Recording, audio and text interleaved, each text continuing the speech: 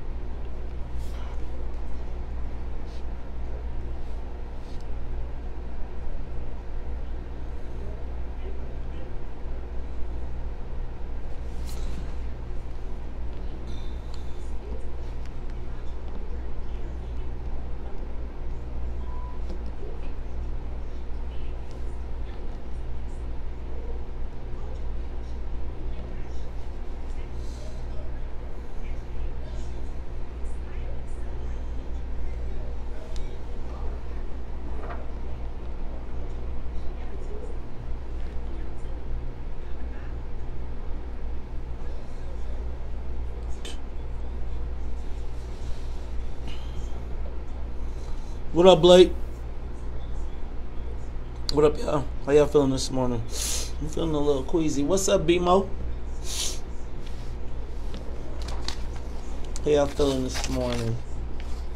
It's hot in here. What up, Sharon Thurman? Good morning. Go to my comments.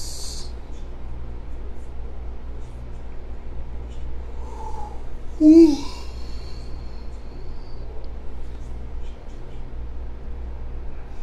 People around here getting ready. What up, Artie? Thank you, BMO. I appreciate it. Trying to push that bad boy. I'm gonna do a replay today. Trying to get that bad boy over 10,000. I want to point out that all my joints are organic. No boost, baby. Straight organic. No, I don't got a cold, man. This is how I am in the mornings until I get up and get going. It takes a minute for my system to get itself together. So, you know, I get my morning snorts and giggles like the Giggle Snort Hotel. Y'all remember the Giggle Snort Hotel? That was like a spooky show to be having on Sunday mornings.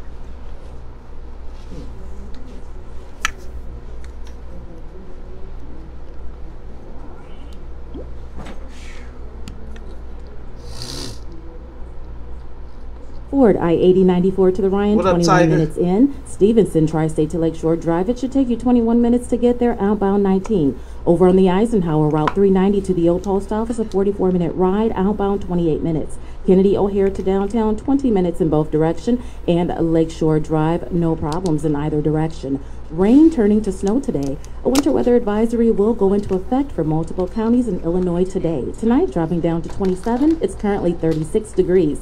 That's a look at traffic and weather. I'm Jennifer Thompson. It's 6:07 on 1690 AM WVON. The views expressed on our programs are not necessarily those of WVON, Midway Broadcasting Corporation, or our participating sponsors. Live from the Xfinity Studios at WVON. You're listening to The Morning Show with Maze Jackson on the Talk of Chicago, 1690 WVON. Rise and shine. Wake up. Wake up. Wake up. Rise and shine with the WVON Morning Show. Wake up. Featuring Maze Jackson. Do you understand the words that are coming out of my mouth? The WVON Morning Show. Wake up! 1690. Wake up!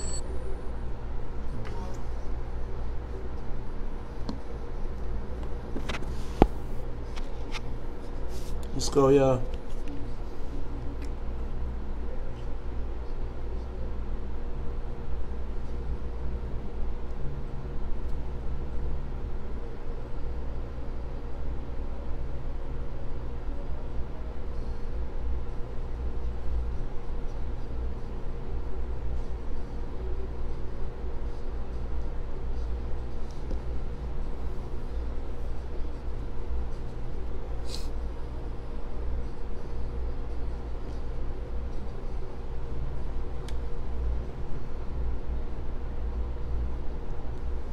The world won't get no better.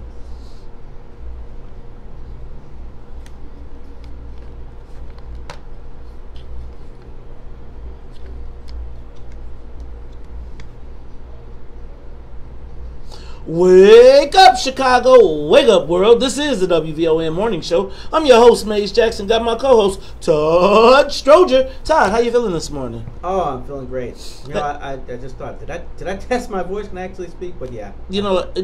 We don't do the morning. Me. I don't like. Oh, so it's like if you catch me early in the morning, you might get the good morning. You know how you got the frog voice, yes, and they'd be like, "Are you okay?" And everybody asks in the morning, "Are you sick? Are you okay?" No, I got to get through. I got a whole morning cycle. It's like the snort stuff, all that crazy stuff, and then I understand. And then it's like they don't understand. Like my body wakes up and I'm functioning, but like all of the other stuff doesn't even get started. Like my body is moving and my head and brain is working. But because I don't talk or say anything before I get on the show, nothing has been tested. Right. Nothing has been tested. So you start and you're like, wow. And everybody's like, what's going on? All right. It is the WVON Morning Show. I'm your host, Maze Jackson. Got my co-host, Todd Stroger. Todd, I'm going to practice something today. I was realizing I watched the interview yesterday. I rewatched the interview. I don't really often rewatch stuff because I just try to, move on and keep going and all that stuff. But even as I was trying to watch the interview yesterday, I think I'm going to try and work on my levels, right? Because this is a microphone. Oh, so, you had a lot of high and lows? Yes. I was like, so I think I understand when people are like, oh, I got to turn my phone down. I think it's so much stuff. But Todd, I am still feeling pretty good about that interview yesterday. All of the news stations reported, not all of them, but quite a few news stations reported on it. And he is on his way to The View. So I think of it like this. The View. The View is like religion for women. It is. Like my wife comes home and rewatches The View, and I'm like, really? Like every time I come home, it's like, and she just hands over the remote, cause I know you don't think I'm finna sit up here and watch these women cackle about, and then that's when I get in trouble. Yeah, and I get sent to my room. I'm like, oh Lord. But Governor Blagojevich is on his way to The View, and he's on a national media tour. But I did think it was pretty. I think it was a pretty good get yesterday. Considering all of the places and everybody that wants to get them in on demand. And I think the one thing that people told me they appreciated yesterday was the opportunity to not have a fight on air, but but an opportunity to hear. Because I think if you hear, I just thought he made a credible. He was credible in his opinions and viewpoints. Well, so, you can't hear if it's just yak. Listen to it, and then you make a decision. Exactly. All right. Well, it is the Talk Chicago 1690. I'm your host, Mace Jackson. Got my co-host, Todd Stroger. But back in the saddle, she is back, y'all. It is Miss Jennifer Thompson. Jennifer, welcome back. Everything good? Everything straight? All right. Awesome. Well, that is Miss Jennifer Thompson in the newsroom. Gotta say what's up to the music conductor, the soul plane, Miss Sonia Escobar. Sonia Escobar, how are you feeling? You feeling great? Well, you always say you feeling great. Well, good. Mm-hmm. That's good. Let's get this thing up to 50,000 feet. Let's fly away. We got stuff to talk about today, Todd. You know what? Did you read Capital Facts yesterday? No, I was. I got the info on Capital Facts that you're in it, but I didn't get a chance to read it. that the speaker had plans to handle me. Right? Like, we got to talk about. This is the thing we got to talk about. Because can I tell you what happened to me yesterday after that email that came out? I got calls from a lot of lobbyists and people who get it in downstate. And they was like, man, we was so busy saying you wasn't credible. And it was like, in the meantime, they were like, we got to get this guy. Yeah. Right?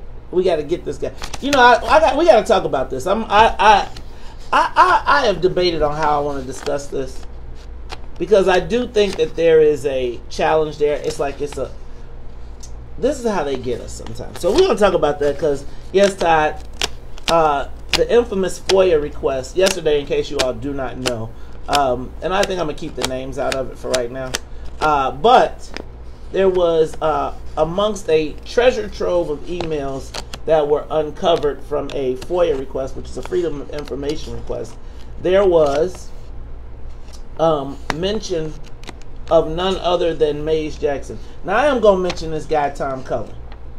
Right? I'm going to mention him because he started with the snitching. See, but you know what, Todd? Did you see that? Did you read?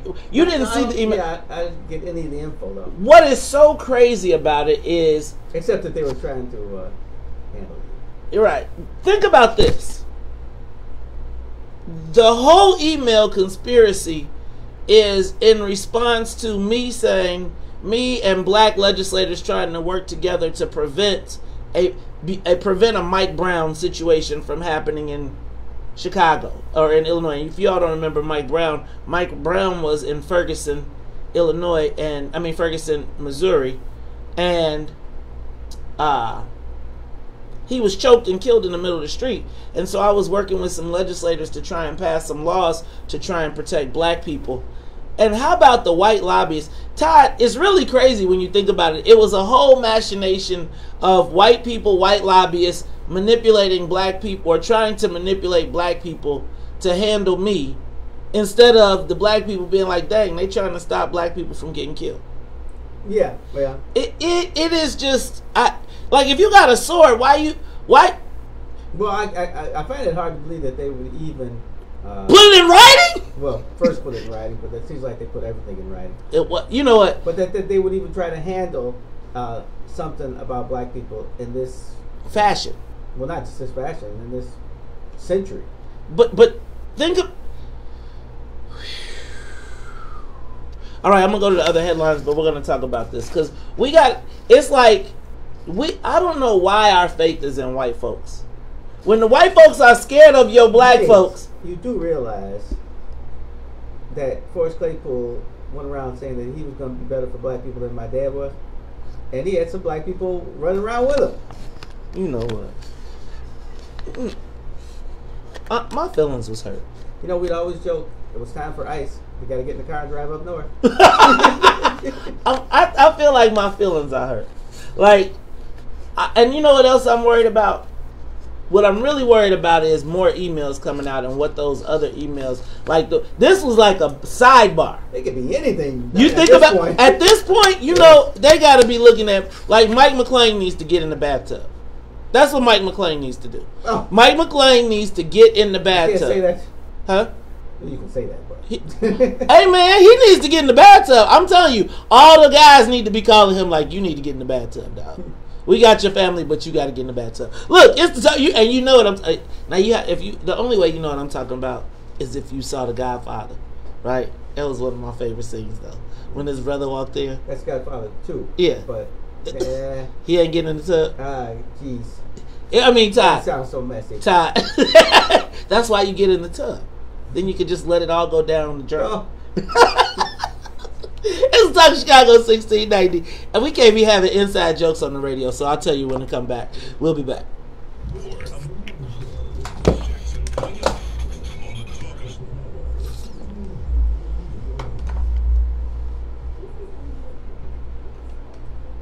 Boy, yesterday I was running around.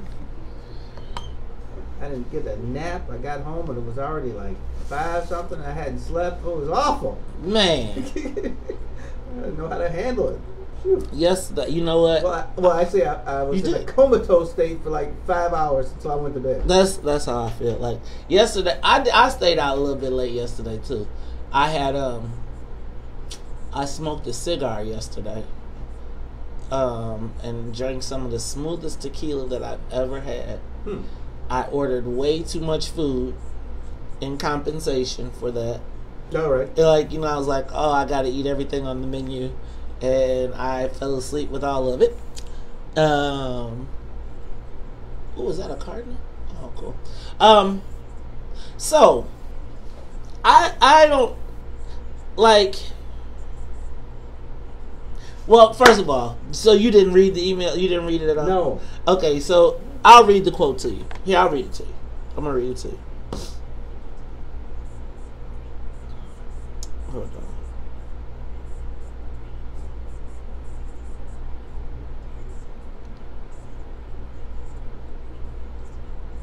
All right. All right, this is from Capital Facts. McClain was also involved in things like trying to figure out how to tone down the criticism from black activist Mays Jackson, who is no Madigan fan.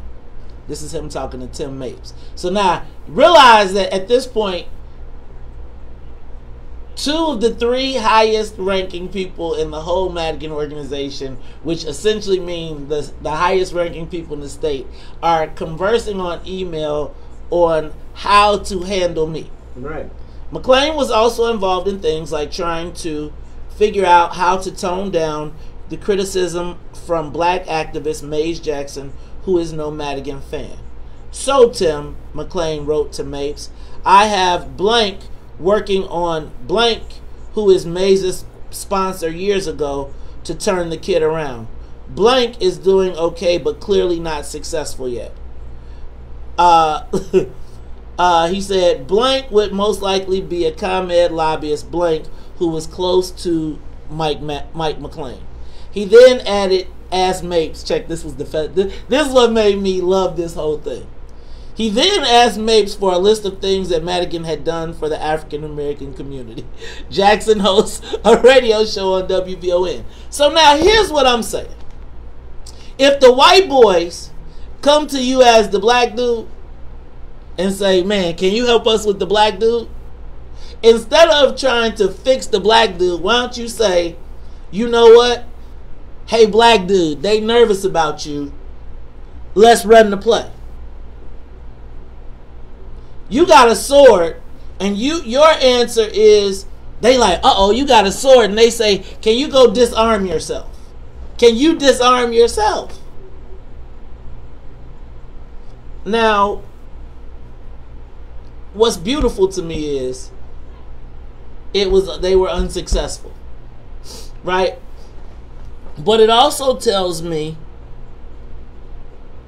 that I'm not crazy. Think about this is now, Todd, when they've stopped trying to whoop me and they realized that they can't.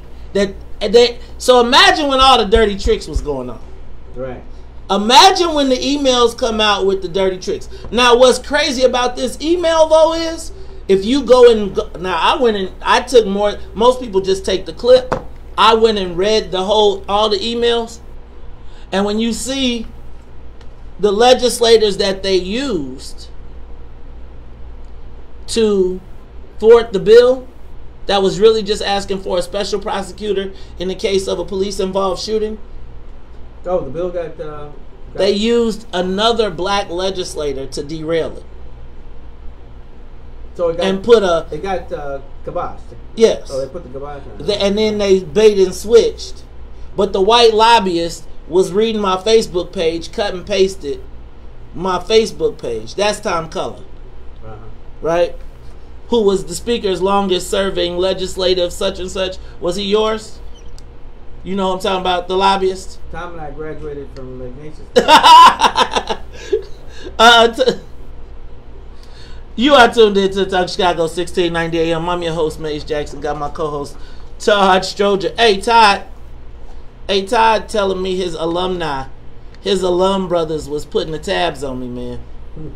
Your alum, so that's how the St. Ignatius mob do?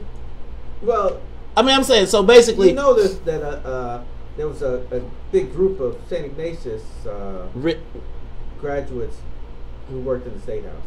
And then they all became wealthy. They're part of this wealthy lobbyist group. You know, yeah, pretty much. So, Todd, it's like... I shouldn't even say pretty much. I don't know anyone who didn't.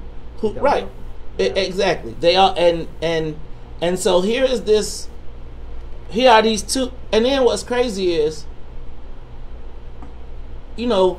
I was thinking about this was during the Laquan McDonald and all this stuff. And the legislator, you know, I was working with Art Turner Jr. on the bill. Right? And Art was out with me when we did Black Friday. He was out on the front lines, had his hoodie on, took off his suit, was out there with us. And we had sat around trying to figure out how to thwart this. Like, I guess, I mean, not how to thwart it, but how could we legislatively address what we saw happening? And I don't think there was anything wrong with that. But I guess my question is, why does the St. Ignatius, what's his name, Tom Cullen? Y'all went to school together? You graduated together? Yep. Y'all was class of what? 81. So class of 81 at St. Ignatius, Tom Cullen decides that he is going to cut and paste and screenshot my bill, my proposal. Because basically, we were trying to, you know what, I'm going to save this. Well, you know, you probably look at this as a black and white thing. They look at it as a green and white thing. Well, no, I would think that if I got what the bill was doing, the white thing is fighting for the police faction, which is in essence, you know, white run, like all the unions. Right. I mean, I get it, Todd. It's like, but all this does is tell me, you know, when you read the emails. And then you see what their plan to thwart what we were doing was, and they used another legislator. And then here's the crazy part. The crazy part is looking back, I brought the legislator on the show because I was celebrating him for his action, not realizing that the whole reason that he passed the bill, that they had him pass his version of the bill, was to take the guts out of what we were trying to do. Oh yeah, they're very good at that. Okay. So we're gonna talk about this because I don't know how I gotta address this in some kind of way, but we'll talk about it. All right, let me get through some of these headlines. Did you see the Kobe Bryant memorial service yesterday? I saw Beyonce. I saw Jimmy Kimmel. I saw part of his wife, and then I had to. You saw part of his wife. What part? Her face. Okay. Her hair was covering her. You didn't have those. Todd, you know, Todd went and got his X-ray glasses. X-ray. Remember those X-ray glasses used to be on the back of the comic books? Yeah. And I ordered a pair and it never worked. They never came. Like And the sea monkeys too. No, she wasn't my type. Okay. Either way, I saw that, and then later, I heard everyone talking about how passionate Michael Jordan was. So, what you got for me? Go ahead. What you got? Oh, play. People that Kobe and I were very close friends, but we were very close friends. Kobe was my dear friend. He was like a little brother. Everyone always wanted to talk about the comparisons between he and I. I just wanted to talk about Kobe. You know, all of us have brothers and sisters, little brothers, little sisters who, for whatever reason, always tend to get in your stuff, your closet, your shoes, everything. It was a nuisance, if I can say that word. But that nuisance turned into love over a period of time, just because the admiration that they had for you as big brothers or big sisters. The questions, the wanting to know every little detail about life that they were about to embark on. He used to call me, text me, 11:30, 2:30, 3 o'clock in the morning, talking about post-up moves, footwork, and sometimes the triangle. At first, it was an aggravation.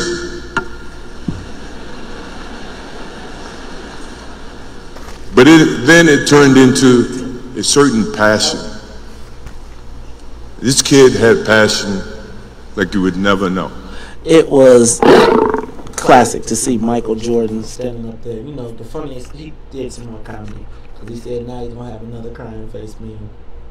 He said he's going to have another crying face meme. But that was touching. Touching the memorial service for Kobe Bryant. Speaking of touching, Harvey Weinstein goes to jail. He got the straight. Did he get to take his stroller with him? You call it a stroller? What is it? What they call it? I don't know. Walker stroller, whatever it was. Yeah. Yeah, they took him straight to jail. He automatically had heart palpitations. He went for. I was like Rikers Island. I was like, put him in the sack. Man, does he get the program? Speaking of the program, you know what? See, now Harvey Weinstein should point to the whole Michael Bloomberg. Remember Khalif Browder when he went to jail? He ain't even see inside of Rikers Island. I'm gonna tell you, man. That Harvey Weinstein, he's playing all the angles. He's playing every angle. Then he was going to Bellevue, which made me think of Catcher in the Rye. Remember that movie, that book, Catcher in the Rye? I didn't like it. He was crazy. Jesse Smollett was in town yesterday. He pled not guilty. Judge James Lynn is the judge. You see, Pot is making millions in taxes, $10 million in the first year, so $120 million estimated in revenue over the course of 12 months. I told you, it's just like that casino stuff where everybody crying, I'm not gonna make it. Yeah, you're gonna make a ton of money. And meanwhile, no black people. Okay. Mandatory smoke. Did you see this? Okay. Gil Villegas is talking about he wants mandatory. Sonia, why are you making that face? He wants to have mandatory hardwired smoke detectors in every house. Can I just tell you, I hate the hardwired smoke detectors because when one goes off, if you cook something and it burns, then they all go off and then it's like doo doo doo, and we got 4 floors, so you like you chasing all the floors trying to turn it off, and then you get the one off, and then here come the next one. So then I said, okay, I was really upset. Then I saw it was he said you have to have a 10-year battery, which I think is the real deal. So we got to check out who is selling 10-year batteries right now, because so the 10-year battery costs $15, but the smoke detector costs $5. You're saying your smoke detector's battery is bad, so when it goes off, all the rest of them go off. Yep. Yep. And then you're like, beep, which one is it? Beep. Then you go fix the one downstairs. No, beep. Yeah, man, those are great things. I remember I was in Springfield. What time is it? To go. Go ahead. All right, we'll talk about it all when we come back. It's Talk Chicago with the social media question of the day. Live from the WVON newsroom. Here's. And she said, I was in the bathroom and I heard this banging on the door, and I go to the door and it's the fireman, and they're like, there's a fire lady, and they go to the kitchen and she had left some pot on or something. I was like, whew. Man, I used to come home every night and swear I was gonna cook a whole meal. Turn on the pot to let the grease get hot, and fall asleep and wake up to. There was a time I was. Mayhem? Yeah. Oh boy. So I think it's amazing though that the white guy was just So I remember I used to tell y'all they have people assigned to watch my Facebook page. Like right now, every morning there is a Madigan staffer who is assigned to watch and listen to what we say every day. And that email means that it went all the way back to 2015. I told you the thing that saved me in the whole game, like completely, like without them trying to completely destroy me, was social media, because I had my own way to tell my story, right? And I could, when they would be like, when I got fired from the Defender, I would be like, this is what's happening, this is what they doing, so they weren't able to do it in secret. So I have a conundrum, right? So I think that the person that they tried to get to work me was like, he wasn't never trying to tell me what to do. He would always just be like, look, man, don't kill yourself. He'd always be like, don't kill yourself. You do what you do, but don't kill yourself. Right. The other one, I wonder, he was actively taking orders to tell the person to come get on me. And yeah, man, it's like, I am frustrated with, like, I really wish I did not have, like, physical proof that instead of being like, man, this is our young soldier who's happy to carry the sword, who is willing to talk about the stuff that we all know is real issues, everybody can't say it because of their position.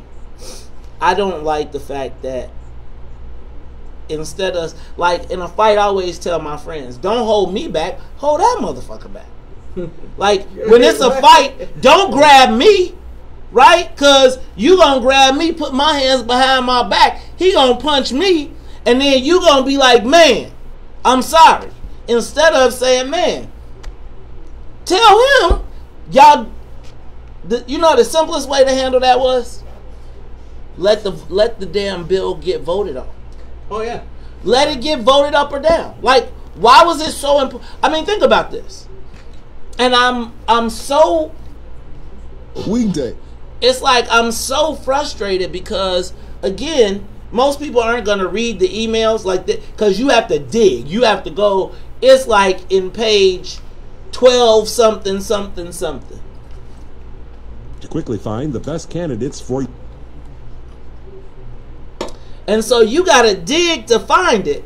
But then when you find it and you see, and they're like, oh, the speaker was so great. He's such a great person. He thought in advance of this because he knew that the Mike Brown thing was going to, and they were like, we are so lucky to have him as our lead. I mean, I'm reading this shit like, are y'all really writing it? Like, is this real? Mm-hmm.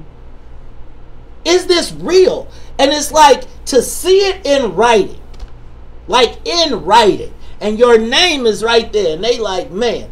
And the thing we talking about is Mike Brown. Mike Brown is laying in the street dead, and these white mugs are plotting against the bill to just say we just want a special prosecutor. And even it might not even pass. Let it. But the white boys are so into power plays, so into we gonna check these niggas and keep them in line. Well, they don't want the white people to have to vote for it and vote no. Or yes. Either way, they don't want them to vote at all. What? Because that'll show who they are. They don't want that.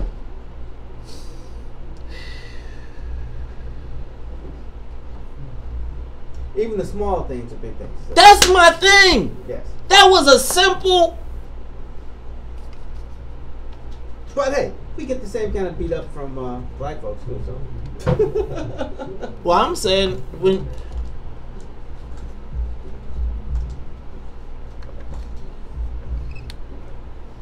Won't let you.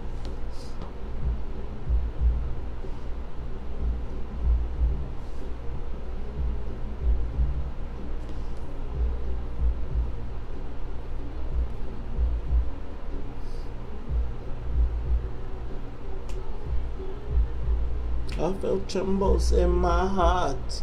Have no one concern. My one can get with you till my dreams come. Here's what I'm gonna do.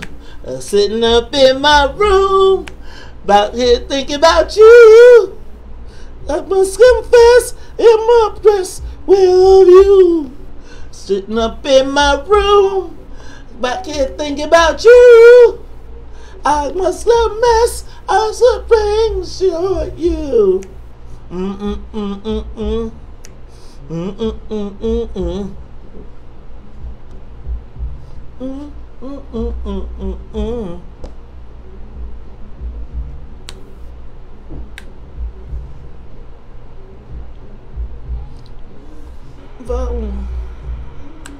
Tell me what is wrong. Like so.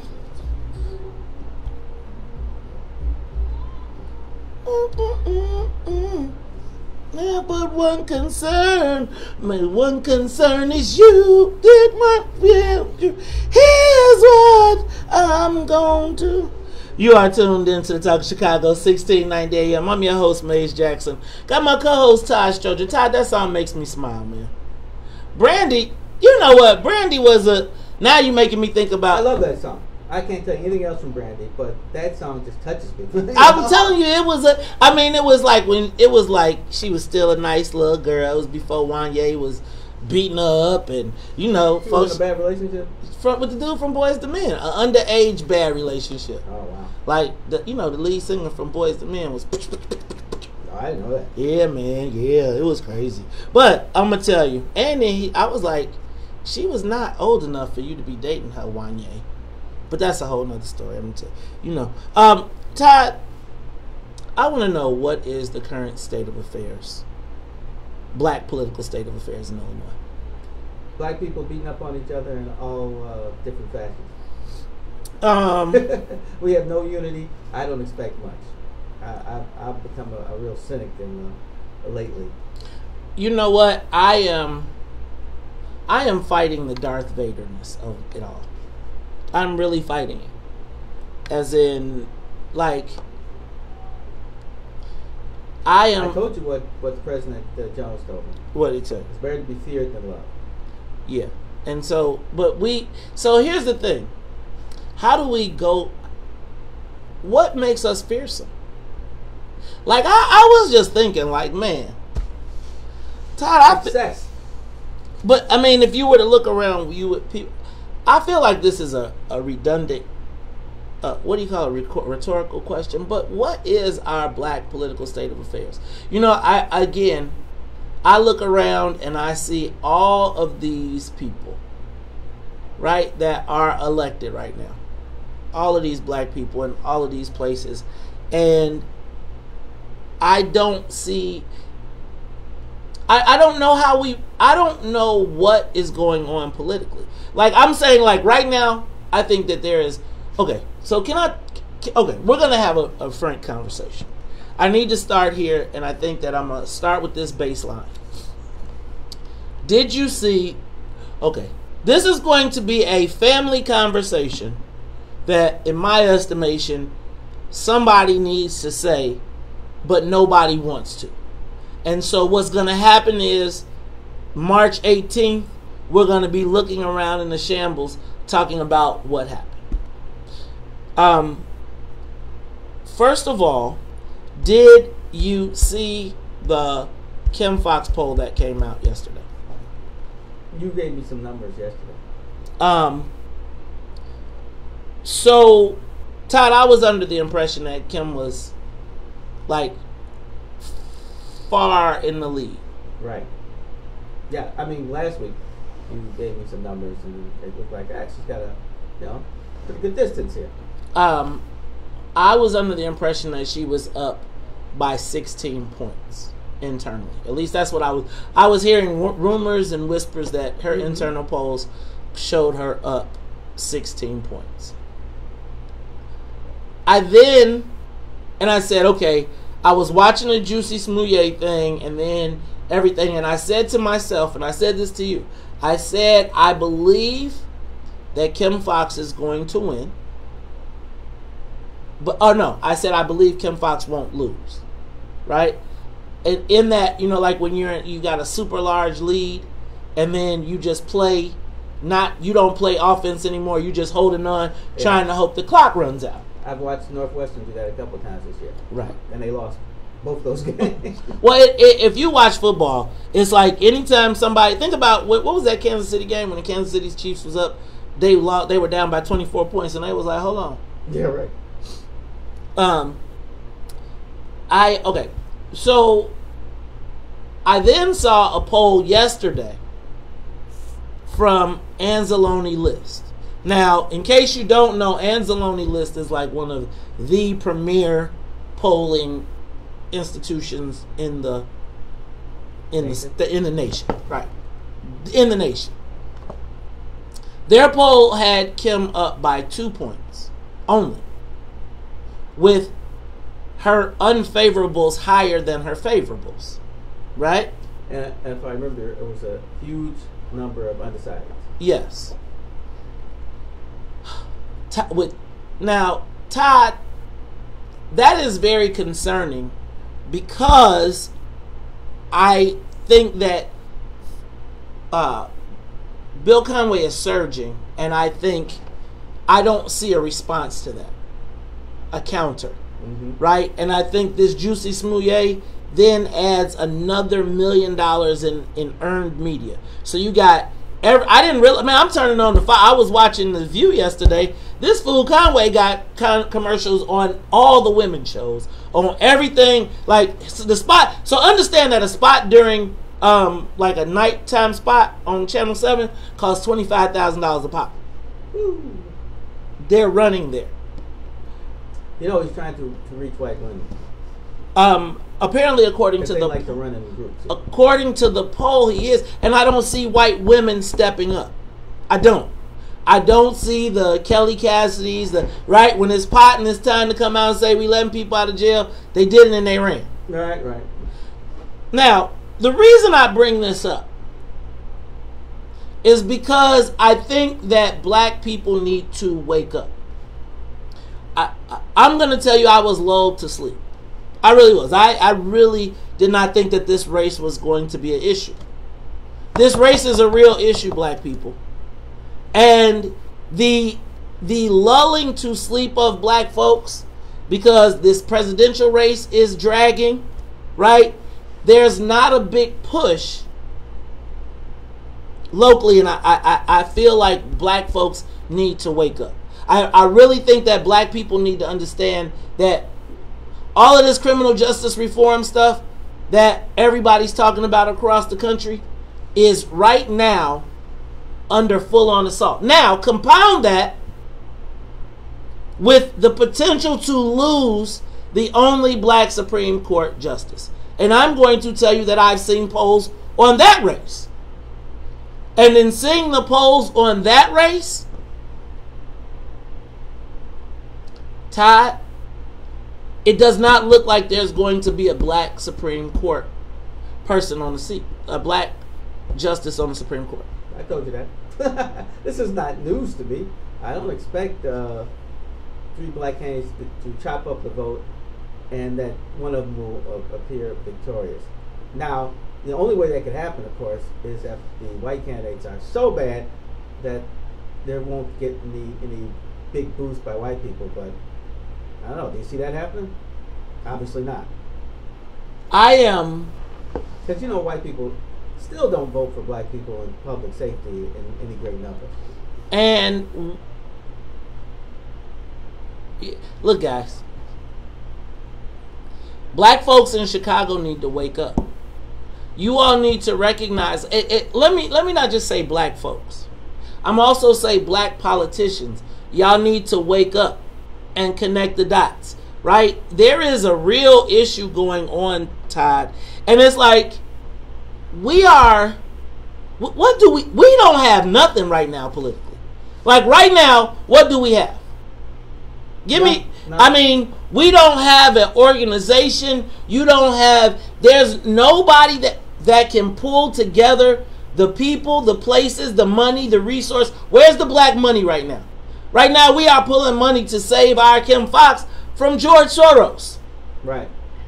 Seriously. I look at this as those who are in the mix I mean they're at a certain level that most of us can't reach. They sit on the sidelines until they see something that they think is going to be a winner. Instead of making a winner. Exactly. Make your winner. This is what happens when you are so used to taking it and figuring out. Todd, think about this right now.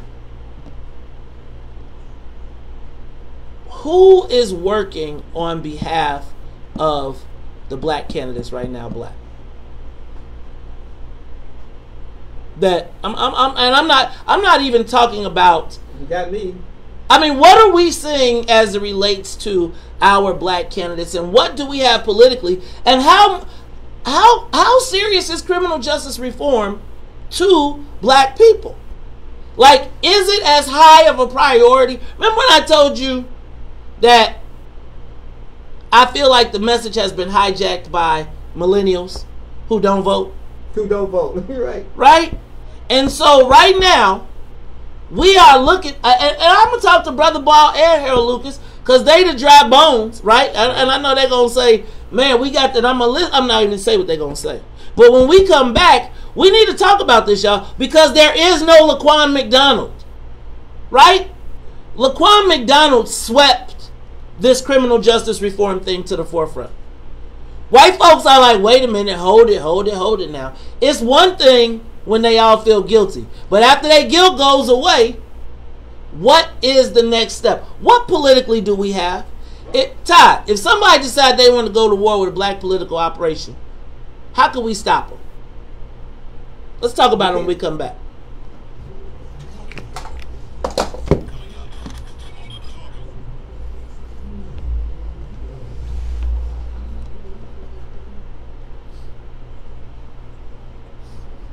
Yeah, Lori, how many people showed up and how many people did they get? Is Canvas... That's like, what are we going to do? Do we want to get together and mount up something and start working for our candidates in spite of themselves? Like, Todd, if you were watching this race right now, the Supreme Court race and the...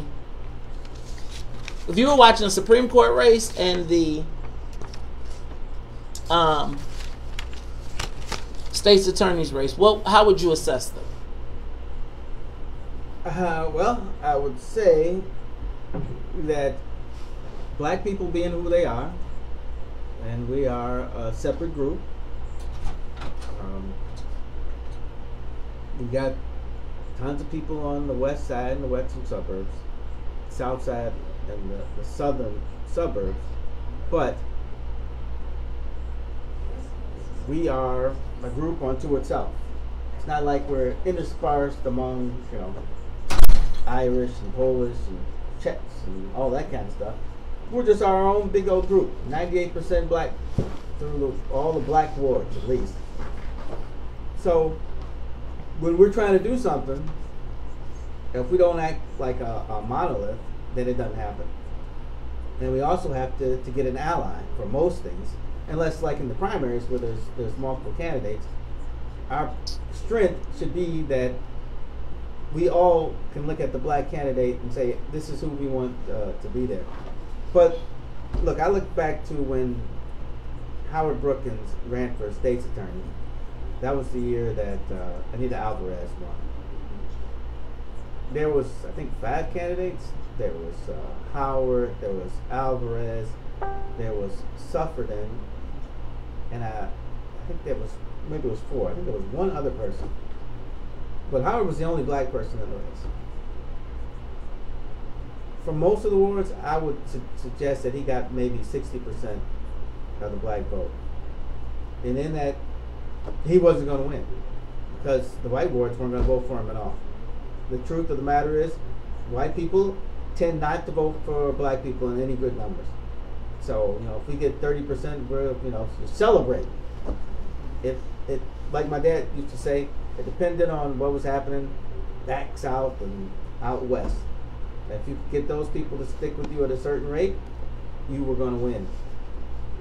With all these multiple candidates in the judicial race, I don't see how one guy or a woman will emerge from our neighborhoods. to be the person. And in the state's attorney's race, I've said all along that as much as I like to see Kim Foxx win, she is going to get the karate chop. She is going to get the Todd Stroger. Yeah, treatment. She is going to get Stroger. I don't think she's. Well, let me not laugh. I don't want to be a Munson. So I'm not laughing. I think the thing I want to do is try and wake black people up. But I feel like there's no sense of urgency. No, we don't. We don't take this the same way that they do. That's why they're trying to kick your butt over something small, but meaningful to us.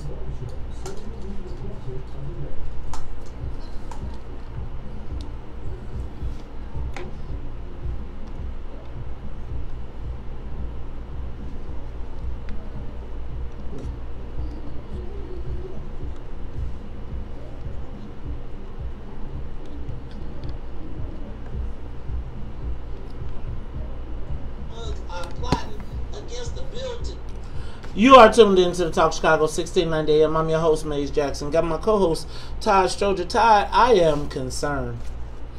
I'm going to tell you, I 100% thought that Kim Foxx had this election in the bag.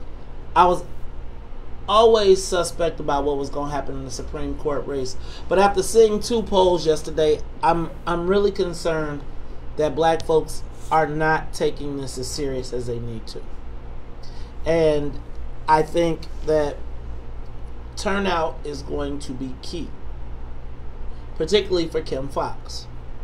And I want to challenge the black community who has screamed about unjust treatment of our community.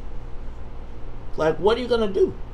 What are we going to do? Because I think that I think if we have not, if there is no proof, if we have never seen proof, there is no Democratic Party right now. You know, Mace, we are the hardest people on each other. If you didn't turn left, if you turned right when somebody thought you should turn left, they'd be like, I ain't going for him. He didn't turn left. It's crazy. We are trying to destroy ourselves, as everybody thinks that they are the smartest guy in the room at all times, and he ain't doing nothing, she ain't doing nothing for him. You know, I think you got to be strategic in that too. I think some of that has to do with you got to know who the people are. Like, I think something like Todd, like, I think one of the challenges black folks don't get is, like, with the white folks, they be like, let me help you. They want to help you as much as possible. Yeah. Black folks be like, oh, here he come again. White folks feel like, if I can help you, you owe me. Not owe me, but you'll support me. Right? I try to do as many favors for people as I possibly can, so that at some point they'll remember. Most people try to forget, or they try to forget, but it's the ones that you can depend on. Let me go to the phone lines. Let's start with Brother Harold Lucas. Harold Lucas, you're on Talk Chicago 1690. Where are we politically? What is our black state of affairs? Our black state of affairs, Maze and Todd, is that the established sold out Negroes who have benefited from being appointed or put in power by the Irish forces in this town go against the established black leadership within the party, right? And therefore, for example, there is no mile, bottom-up, grassroots, plus-minus-zero count, door-to-door campaign being funded in Kim Foxx. Matter of fact, most of the people in Kim Foxx campaign who are being shown on the TV are people who were placed in power through Rahm Emanuel. So they ain't really serious about her candidacy in terms of how we're going to stop the murder and mayhem of our children in the city, which is part of the plan. I guess that's the plan that Oil Lightfoot is going to use in 10 years to get the rest of us out of town so she don't have to deal with the issue, because we would have been removed. Low and moderate income African Americans, which is study at the University of Illinois, and substantiated that the plan for transformation and that attack on us is been designed for the last 10 years. So if we ain't going back to even discuss about how they gerrymandered the second ward to create the second ward that they created and gave them all that $1 billion from the group up there where they created the new second ward, right? All right, but Harold, Yeah. real quick, because I'm gonna run out of time. But what do we do about Kim? One more point. The Supreme Court Justice Pete, Yes. the two Negroes who they set up to go against the guy who was the standard bearer. Yep. Both of them are the worst charlatans on the planet Earth. Hey man, I can't even deny that. Let me just thank you, Brother Lucas. I really know both. I know all the people involved. I just believe that it is that to me, Todd, is the ultimate, the Supreme Court race where we got 3 black candidates who are. These Negroes would not raise up to run against a white person to save their life, but now they gonna get up and they gonna run against the black man. So we get nothing. And here's the lick. And they'll keep their seats. They will get rid of we will lose a black justice. They'll keep their seats. And then somebody told them we get y'all on the back, come around. Y'all just take this Negro down. And guess what? Just like guess what? And whenever the white boys come, there's always a Negro volunteering to take the fight to come stick us up. Did you see the story of Malcolm X? I'm sorry, I'm bringing it down. Did you see the story of Malcolm X? When they solved this crime, they can always find some Negroes to come kill the brother who's fighting for the black people. Brother Ball, you on top of Chicago. What's going on, my brothers? Great show yesterday, man. I enjoyed it immensely. But today, man, listen, man, I got a door. What do you call them things that they hang on your door? A door hanger. A little pamphlet. Yeah, a door hanger. Man, I got a door hanger yesterday. I walked the dog, and I looked and said, this is the only support I've seen for Kim Foxx. Was a door hanger, right? Mm-hmm. Man, why my dog trying to bite the door hanger out of my hand? So I flip it over, and Conway is on it. I threw it to him. I said, man, eat this damn door hanger up, man. I don't believe. Did you see the standoff that they had when they had their debate? Conway and the other two and Kim Foxx. This man was so strong and abrupt. He looked like the mayor, but he was talking in Kim Foxx's face. He was so adamant about what he was saying. He was pointing his finger. These are the things that never get mentioned. They never get brought up. But like you said, man, who's got Kim's back? Who have you heard speak up and say anything on Kim Foxx's behalf besides you two? Besides this show, who have you heard? Nobody. You know what? Where's our gorillas at? Dr. Umar Johnson said he's got goons in Chicago. Have a good day, son. He's got goons in Chicago. Where's Kim Foxx goons? You know what, bro, Bob? You know what? So this is what I'm gonna say. I'm not gonna be critical, cause there's a lot to say. But what I would say is, what are we going to do? I can't lose nothing. I'll be critical. Well, where are the people jumping up? There should be some people jumping up and screaming and saying, let's do this. I mean, they scream about everything else. Why can't they jump up and scream and organize about this? Let's talk about it. We're going to talk about it. We'll continue this conversation when we come back. The talk of Chicago and the voice of the nation. 1690 WVON. Yeah, like we got enough to lose. Clifton Pierce said, you're talking about the people not taking this serious. The candidates are not taking it serious. If they did, they wouldn't have all those people running against each other. Where are the Ed Gardner, George Johnson, John Johnson, Al Raby? Well, I was telling the business community that last night. I was in a conversation. I was like, y'all have let the politicians run amok, right? And it's like, y'all, and it was funny because I was having a conversation and the black money dude was like, well, I could go to Burke. I mean, I talked to the niggas, but they can't get nothing done for me. I'm going to go to Burke. And I was like, and that's why niggas can't get nothing done for you. That's exactly because you go to Burke, and so now I've been saying that for literally decades. And so now Burke and them got all the top black people. But are we going to talk about Tom Cullen today? Todd, we're going to talk about what kind of person was he in high school?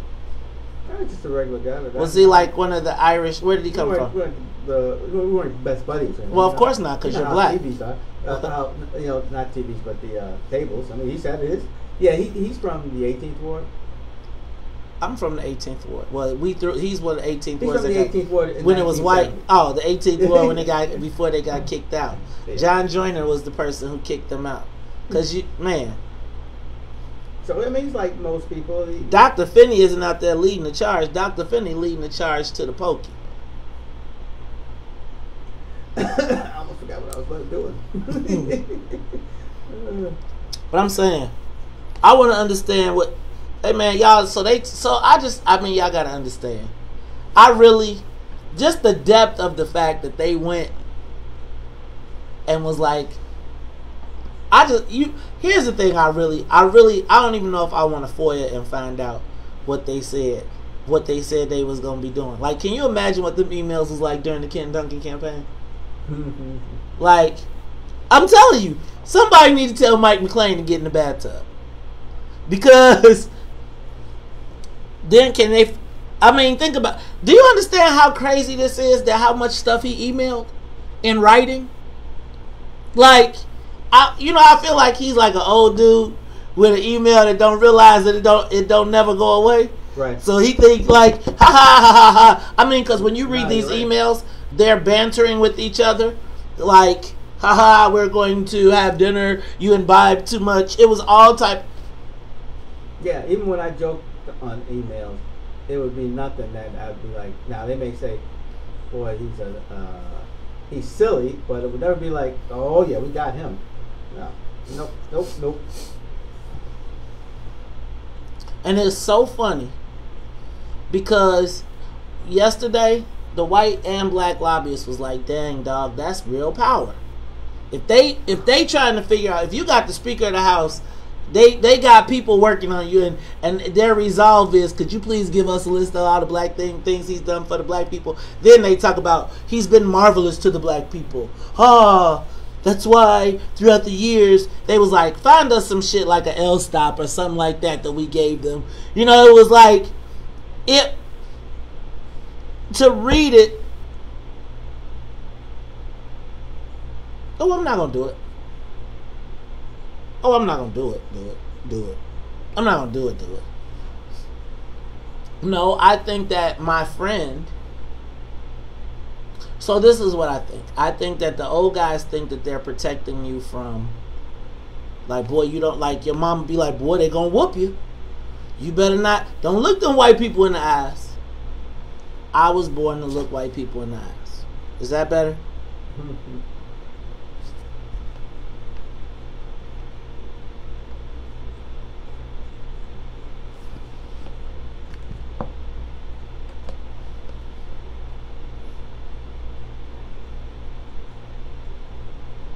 No, I was born to look people in the eyes, man. Yeah, exactly. You better look somebody in the eye. No, I mean, I just think I don't feel like it's, when you read that and you know that there was a plan and a plot to deal with you. Like, I don't think I want to read the emails because I almost feel like I might find out too much. You don't want to read it. Like they had your boy in there. No, I'm sure. That's what he probably got an alert. He told me about it. Huh? He's the one who told me about it. He probably got an alert that his name was in it. He told you about mine? Yeah. Tell him when we find out what his part of it was. We still living. I'm gonna tell y'all. Okay. Oh, it ain't my fault. It ain't my fault. Oh, it ain't my fault. Did I do that? It ain't my fault.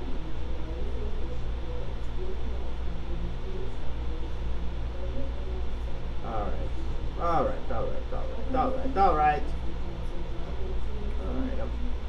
I gotta get my black facts together.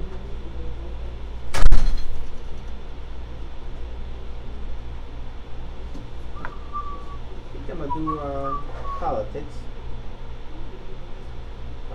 I hate getting old. What was the second ward? Bill Dawson. Thank you. I'm the greatest. Yes, you are. I'm the world's greatest. I need you pretty much everywhere I go, just in case I forget something. See, I would say, like, if you would have hired me back then, you wouldn't have forgot how to win. Yeah. No, at this point, I just take that as every week this conversation.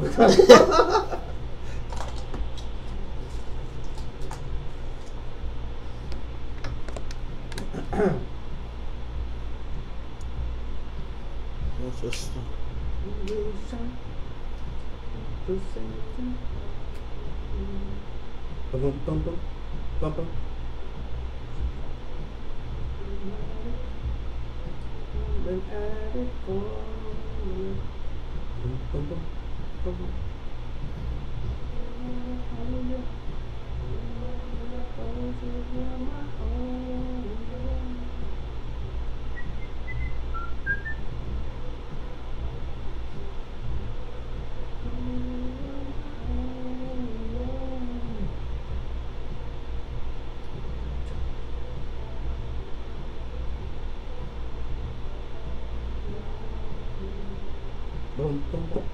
boom.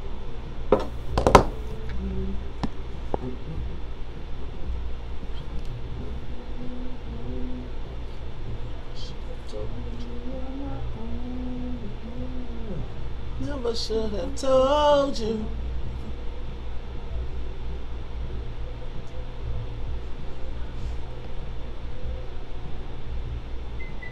You are tuned in to Talk Chicago 1690 AM. I'm your host, Maze Jackson. Got my co-host, Todd Stroger. Hey, Todd, I'm talking about Toto is like light jazz or something. That's Toto? Uh-huh. That was Toto? Yeah. Really? Uh-huh. I thought, why did I think Toto? I never listened to Toto. I thought they was like, I always thought it was going to be some Wizard of Oz-ish type of stuff. They're kind of, I look at them, and I could be a little off, kind of a fusionist type of thing. They were trying to reach into the kind of blues R&B thing with their own thing. I'm going to have to check that out, man. I'm going to have to check that out now that I knew that song. I didn't know Toto sang that. I thought that was some black people.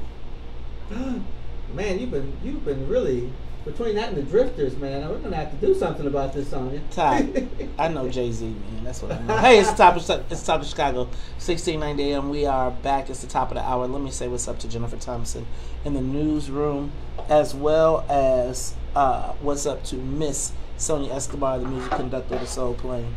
Yes, I'll move the fan. Woo. Is that better? Is that worse? It's so hot. Hey, y'all. You know what? I want to talk politics. So I'm going to keep this conversation going. Let me start by saying that, where's J.B. Pritzker?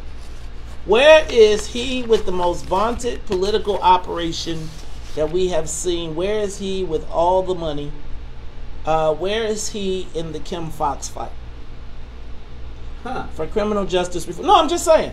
Like, this is what I'm asking. Like, this is when you know who your team is. Like, to me, all political operatives operate all the time.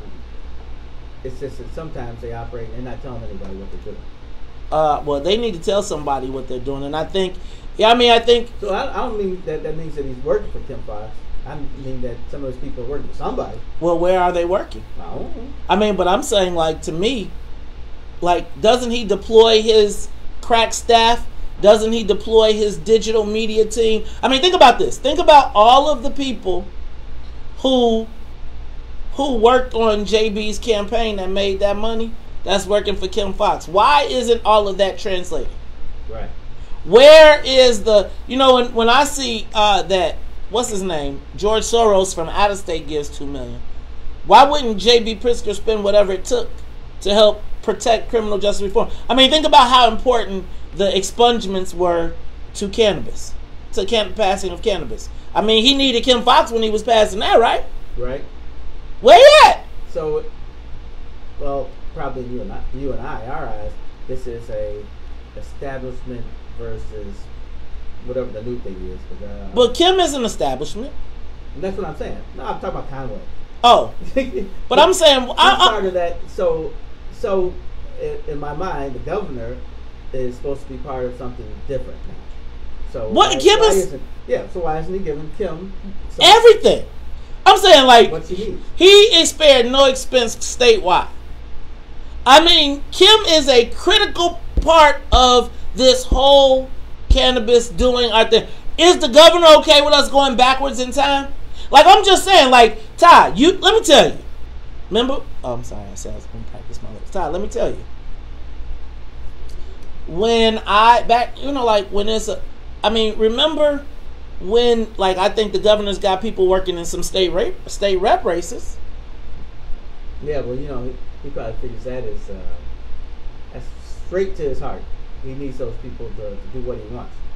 To black people. Yeah, black people, everybody. But he needs those people. This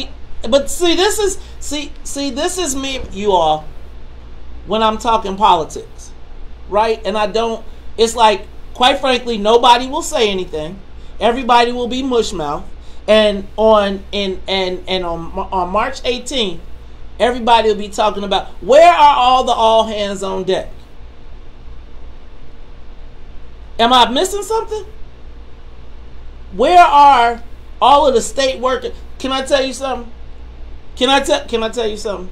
Where is the chairman of the Democratic Party? Cook County and state. Think about how much time and money that they spent to beat a state rep. They went and got President Obama. Where's President Obama right now? Am I crazy? Like, I'm saying, has not criminal justice reform been our biggest issue for black people? Have they not paraded it in front of us? Todd, are you trying to do your black fact? I'm trying to get you to tell me where the people are. I'm trying to find, can somebody tell me where is the power structure behind Kim? I thought I started this off and then I was going to let you run. Oh, okay. All right, well, I'm going to go to the phone lines. Let's go to Brother Hall. Brother Hall, you want to talk Chicago? Brother Hall, I can hear you, sir.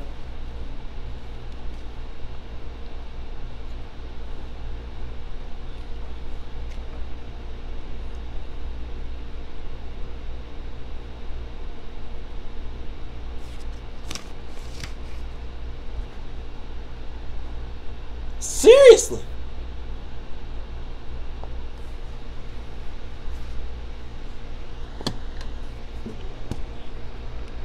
Numbers. Now, he should reciprocate. Why? It's because, as you just said, criminal justice reform. But guess what? They're not going to reciprocate because the Green Team have spoken. Do you know when you go in the black area, you see all these signs, Peel, Third, O'Connell, Murphy.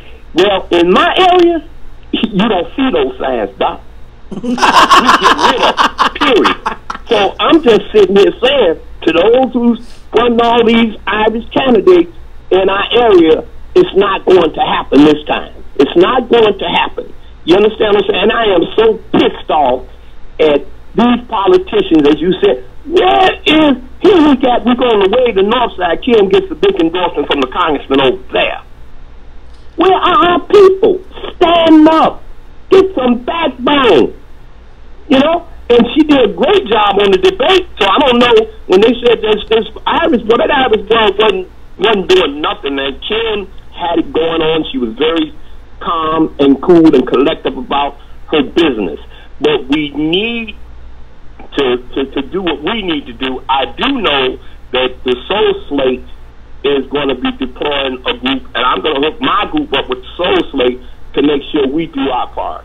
All right. So keep this up, man. I appreciate it. Thank you, Brother Hall. And don't forget the Western for the Black People Voters Guide will be coming out this week. I'm going to go to Chestine. Chestine, you want to talk Chicago 1690? Wow. You have some music, but stick to the politics. Okay? Listen, I am behind you, but I usually can't call because I don't have the time. But I am a senior. Please don't talk about really experienced seniors because we did pay attention when we were, you really made. Here's what I'm saying. Don't vote straight Democratic. You have to take time to select who you want to vote for. Have a list of your choices for judges. Many black American judges were not slated by the Democratic Party. Know these things. Don't vote too early, because if you vote too early, you may have missed some information. That's very. Wait until the last few days. Don't do this early. Things change. Thank you, Chester. And no, you are not crazy. We really don't have a paper like we used to have. We have the defender that we list. We need now to go online. These young people need to go online and see something about these judges. If you know information, give it out on WVON. I love you. I love both of you, Mays and Todd. Keep up the good work. Thank you, Chastain. And let me go to Laura. Laura, you on the South Chicago? Good morning, guys. Good morning, Laura. I'm a senior citizen. I live in an area where, excuse me, it's a predominant mix. So we need to put, excuse me, we need to put literatures about our judges out because they are flooding us with all that information with the white judges. Right. And I have worked on the poll many a times, and we've seen you do vote early. We mostly vote in the building.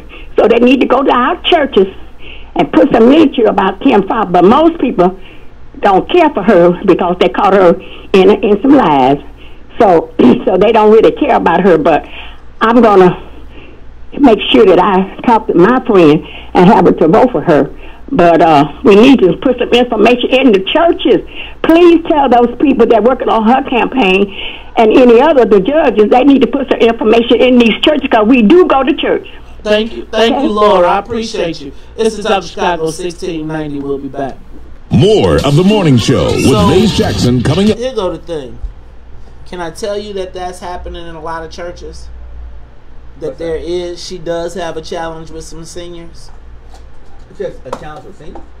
I mean, let me not say a ton, but I am going to say that I've heard that, right? On more than one occasion, especially when it comes to letting people out, etc. I feel like the dude did focus groups, right? And I feel like he is using all the tools in the psycho. You know how like Michael Bloomberg hired a psychologist and all this stuff? Uh-huh. I feel like this dude has spared no expense in what he's doing.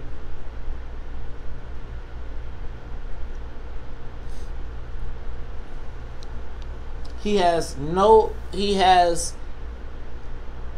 knows, man, I'm just saying, he's got some targeted shit going on. I think, I feel like they're running a national campaign on a local race. You know what I mean? Like Bernie Sanders, freaking Kamala Harris, John Legend, all of that. That's not what is going to move people.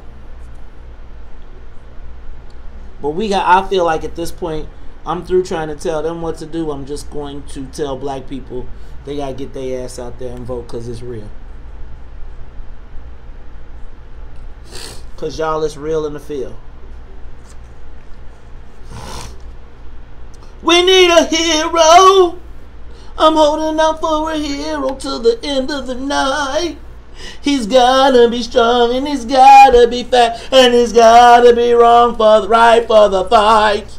I need a hero.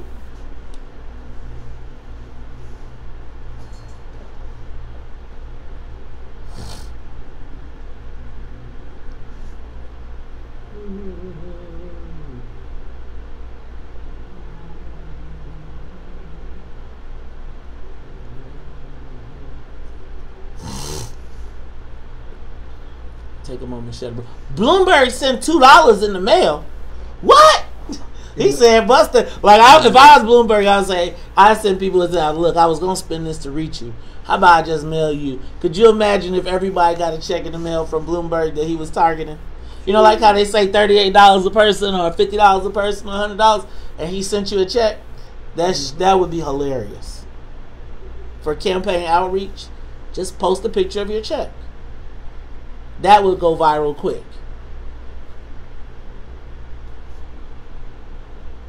Rain turning to snow today. Tonight.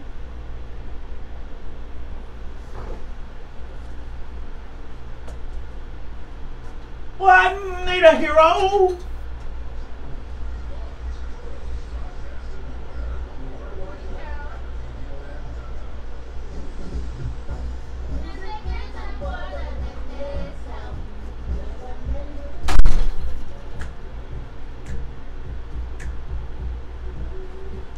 opportunity.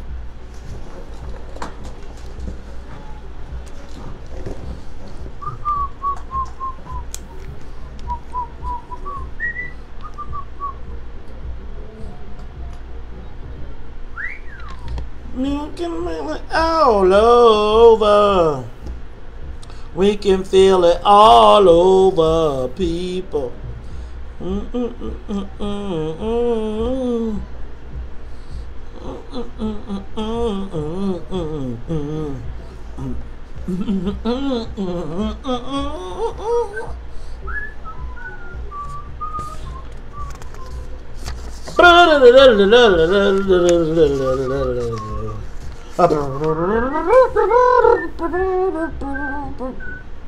You are tuned in to the Talk Chicago 1690 AM. I'm your host, Mace Jackson. Got my co-host, Todd. Todd, I'm trying to work on my levels today.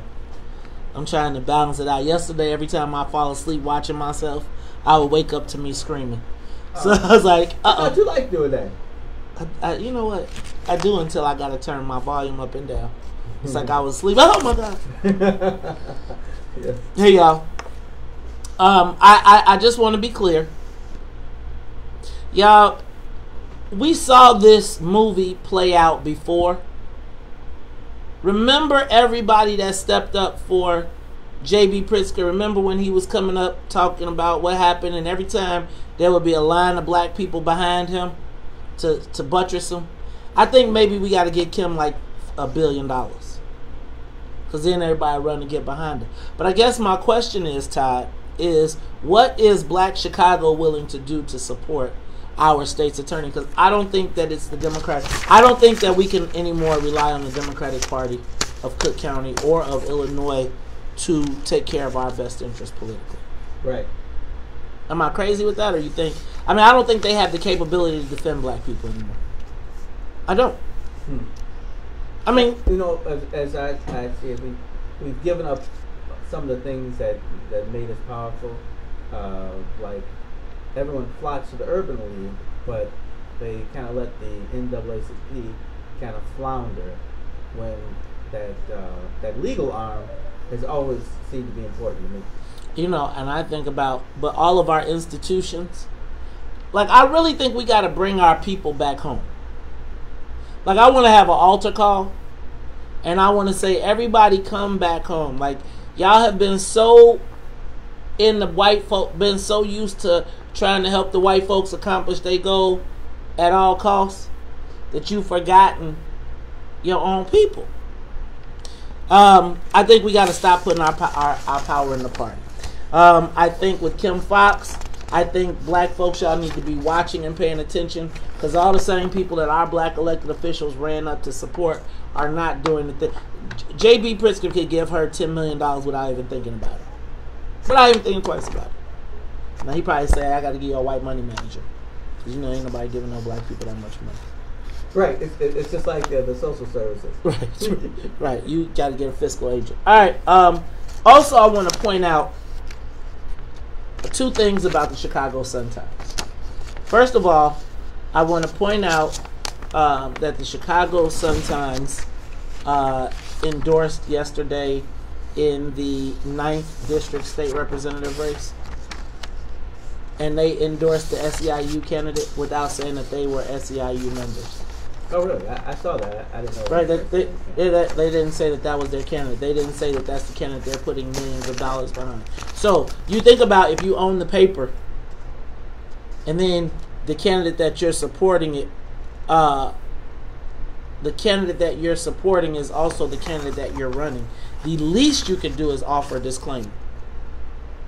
You see what I'm saying? Mm-hmm. Like, think about the gravity of you're running a candidate. You're the newspaper. You're supposed to be factual. And then you send out an endorsement. So I just want to make sure that everybody that's paying attention in the 9th District, no shade to the sister, but you know, my cousin is running over there, Aaron Turner. And the thing is, I felt like it was bogus. And then I'm going to tell you, know what I don't like about the Sun-Times? I felt like it was disingenuous because they kicked my boy Omar to the curb too, right, in the 10th District. Really? They kicked him to the curb, and Yeah, they was you know like how it because is. it was nepotism. They said they was like, well, he That's shouldn't get. exactly So never mind that he's worked in that ward in that district, that he's volunteered, that he's worked every election since whatever, right? They say you just ain't him. So I had to point that out because have you ever noticed that white liberals get all indignant because the same white liberals who do you know? Well, I saw today. I saw one of the former Sun-Times writers dogging the Chicago Tribune for endorsing. Guess who got the endorsement in the Tribune? Who? Richard Boykin got the endorsement for Oh, I clerk. saw that. Yes. Right? And then what did happen? All the people just started jumping up and down saying, oh, the Tribune is stupid. They're stupid.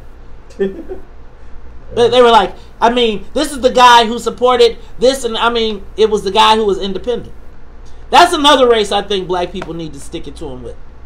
I think we need to have, and here's the funny part. Can I tell you the tandem that would run through the black community and people that got fired up about?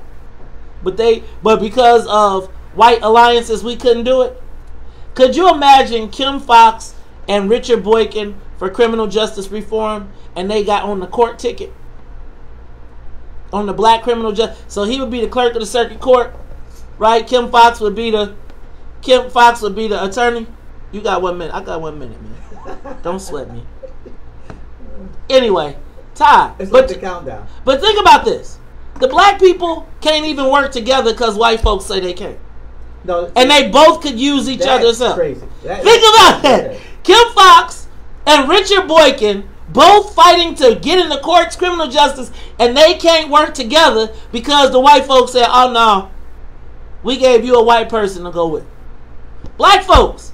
And on the north side, the white folks is crossing all the black people out everywhere. It's in writing. It's in the emails. Right, it's in the emails. All right, Todd, and now it's time for the amazing black fact.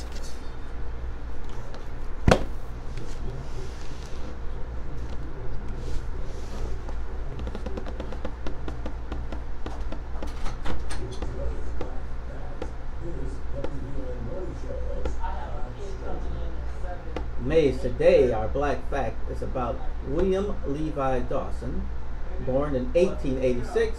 He represented the 1st Congressional District for 27 years, serving from 1943 to 1970. He was active in the Civil Rights Movement and opposed efforts to resegregate the military. Dawson was the first African American to chair a committee on expenditures in executive departments. He graduated magna cum laude from this, attended Northwestern Law School, and pledged Alpha Phi Alpha fraternity. I don't even need to read that, my brother. He served as Does he know his cross date? First lieutenant in World War I. He was a vocal opponent of poll taxes. Dawson was a political ward boss among the black wards, and he was offered the position of Postmaster General from President John F. Kennedy, but decided that he could do more in Congress. He died in 1970 and was replaced by Ralph Metcalf. And Brother Metcalf became an independent, and he himself was not part of the ward machine as a congressman. And that is our black fact for today. Hey y'all, that's Todd Stroger with the black fact. Hey man, you was having a hard time reading that, man. You know, even though your head is very large, I was able to get around it and see my words. Man, I'm gonna tell you what, bro. It is the Talk of Chicago 1690. We'll be back.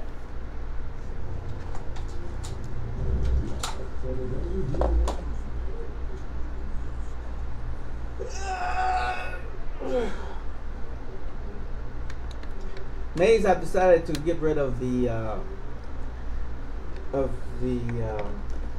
Facebook friends who basically talk about me. Why should you give them? Why should you give them a platform to dog you? Like I don't have a problem with people who don't. I don't have a problem with people who disagree with me, but you're not gonna come on my page and be like, "You ain't shit, you motherfucker." Blah blah blah blah blah. Exactly. Now, if you can be like, "I disagree at your," I enjoy verbal discourse. Yeah. I enjoy debate. I love that we disagree. But like, if you coming on my page, like, bro, first of all, every time you post, 6 people see it. Every time I post, 6,000 people see it, and actually 12,000. I wish I had that number, but I only got 5,000. But that's exactly right. So yeah, I mean we can disagree, but once you start calling me names and stuff, I've had enough of you. They call you names? Oh man, they say all kind of stuff. Like who? Well, they say I'm goofy. But I think that's not bad. I think like that's. I think you're quirky. I think people don't know how to use the word quirky, and I think in our community, goofy is often substituted for it would quirky. be different if it was like he's cute and goofy, but it's no.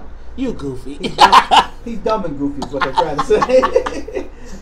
Yeah. I don't mind being different.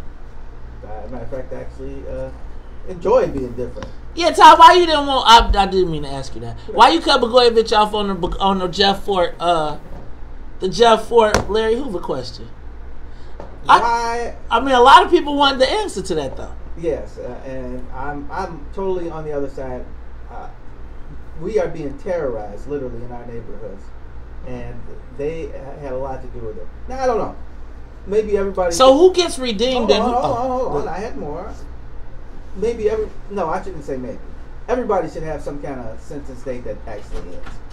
So, I can be for that. But personally, I think at this time, the danger is more to themselves if they're released. But I don't think that whole political prisoner talk.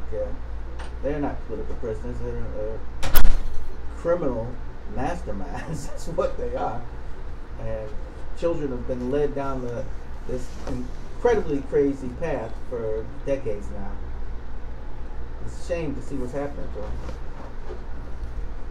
Shame to see what's happening to the rest of us as we get terrorized by it. But there's some things that you should stay away from.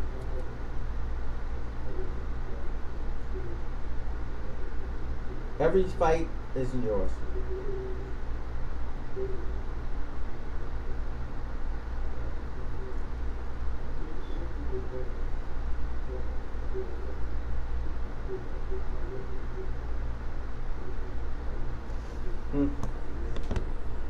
Yeah, all right. Come back on, man.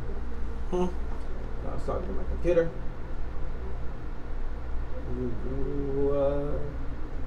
Trying to get my Commodore back up.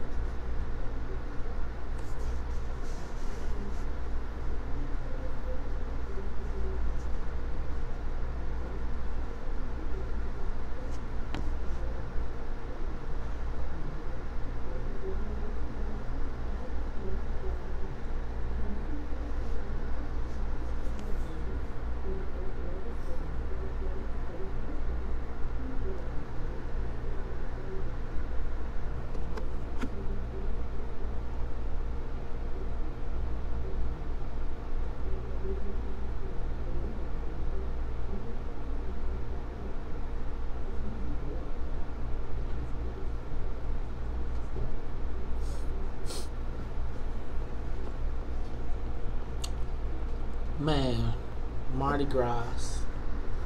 Today is Fat Tuesday. That's right. Today's Fat Tuesday.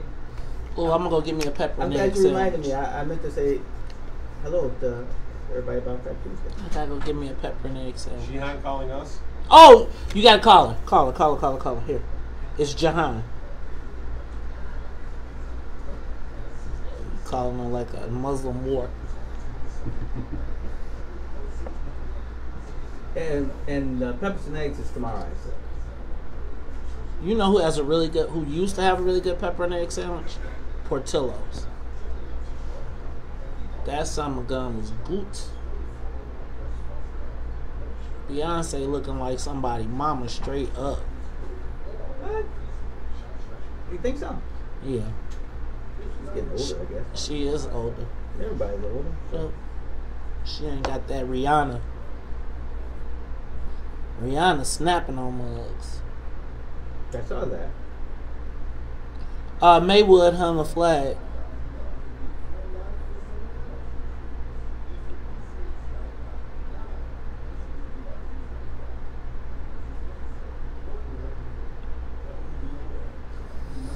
Now.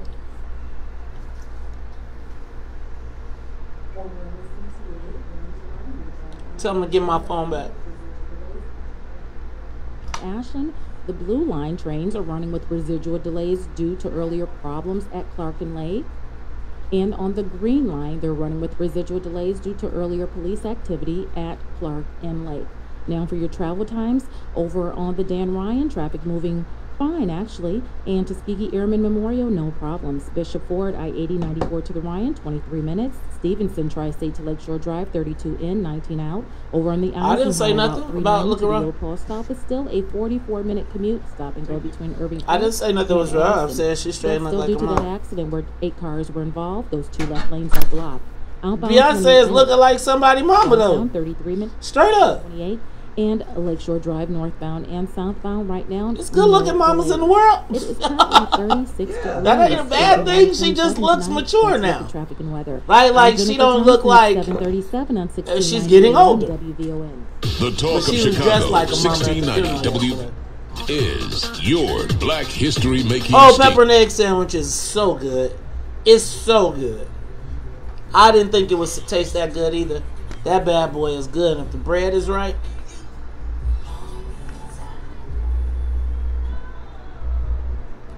Solid, my first love.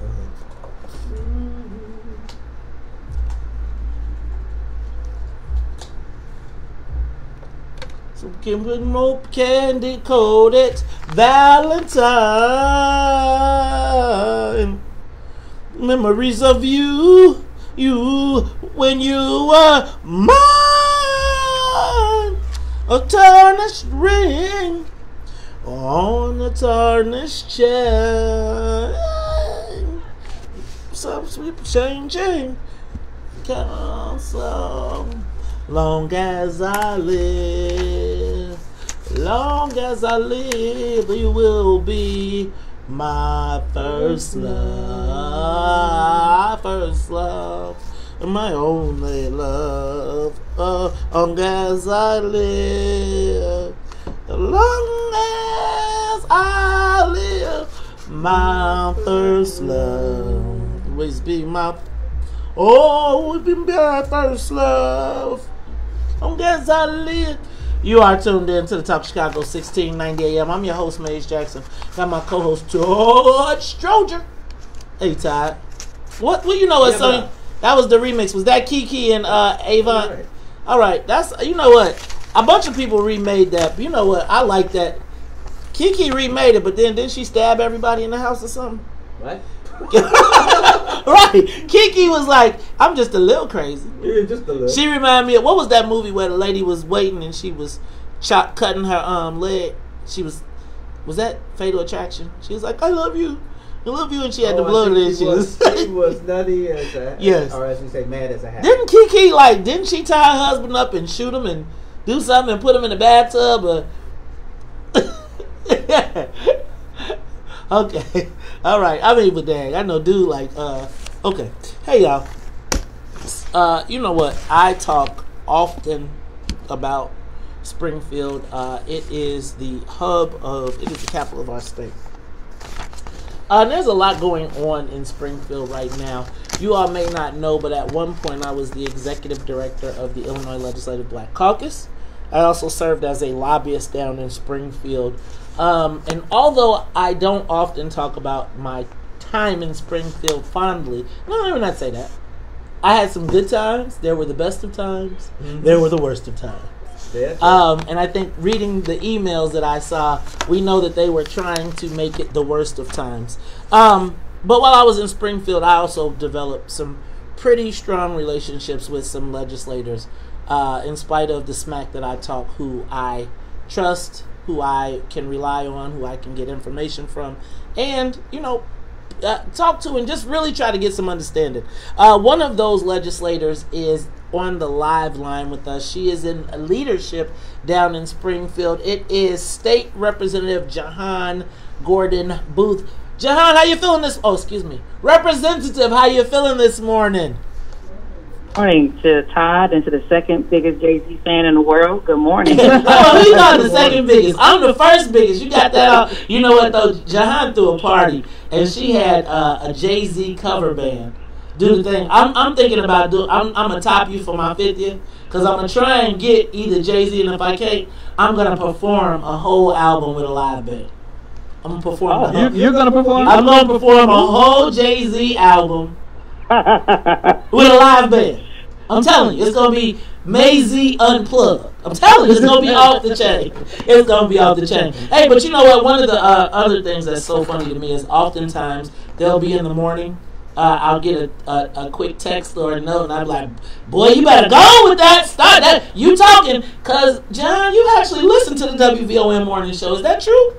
I do. My daughter knows when it's 8:06. That she hears, wake up. She says, Mommy, it's 8:06. So that to get out the door. That is awesome. So, John, there's a lot going on down in Springfield, but you are sponsoring. Well, first of all, let me back up. I want to make sure that we commend Representative Gordon Booth as well as my girl Toy Hutchinson. You all, I know we have poo-pooed or talked crazy about the cannabis laws in Springfield, but I will tell you that there has been an evolution in Springfield. And I remember when the first cannabis laws were being passed, and there was a systematic way of excluding black people completely. Like, don't even talk about us, but get us out. I want to commend you guys for the first time really bringing us to the forefront in this debate and trying to make something happen, especially in the climate that is in Springfield. And I know you get beat up a lot, but I want to talk about how much of a difference it is in Springfield now compared to when I was down there and you all taking that action. So I want to start out there. Representative, what can we expect with the cannabis and making sure that black folks get our cut? I would say that, so thank you for that. Myself and Toy, as well as Heather and Kelly, we embarked on this work, and obviously the goal was to try to center us in the policy in a way that, one, it had never been done in Illinois, and to be quite honest, it had never been done that way anywhere else in the country. So we were creating what we hope ends up being sort of the catalyst for how we look at all industries and all policy making as it relates to creating equity and centering black people in that policy. I would say as it relates to making sure we are that we are in this space, it's going to require some organization on our part and some communication, right? So what I mean by that is we have those of us that are the legislators, but then you also have the doers, right? So when we were fighting for this equity policy, we were fighting to make sure that black people have the opportunity to participate in the economic largesse of cannabis, we're literally fighting for people that we don't know. It wasn't like there were people in the industry who were trying to get in the industry that were in our ears telling us, well, no, look for that, look for that. We were doing this all on our own because, as you know, that kind of organization unfortunately doesn't exist in our community. So we did, as much as we could and went as far as we could go. But the next step of this phase is making sure that we know what's happening on the ground.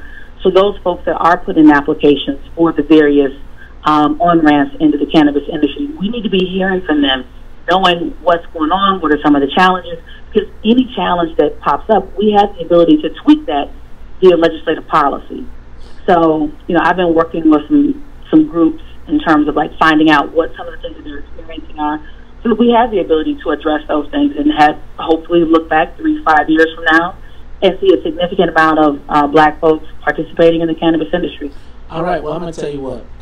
If there is somebody who I believe will be on it, Jahan, you are one of those people. Let me move on. I want to talk about the Crown Act. What is going on with this Crown Act? And you have a bill in Springfield to, now exactly what does that bill do? Tell me. So what the Crown Act does is we're looking at the Human Rights Act, and we're amending the Human Rights Act. We're adding hair discrimination to the Human Rights Act as things that you cannot discriminate. You cannot use hair to discriminate against people. So we all know some of the stories that have been told over the last few weeks, quite honestly, about ways that people have been impacted simply because they're showing up in their full, complete blackness, right? Whether it be afro, locks, etc.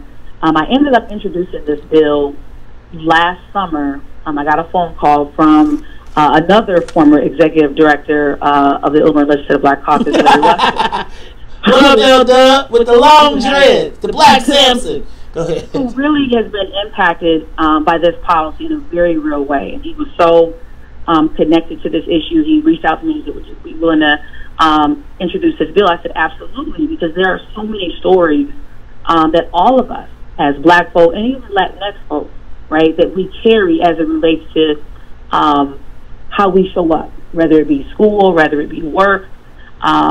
You know, I have a personal experience that I certainly will be sharing as we roll out this storytelling campaign called The Politics of Hair.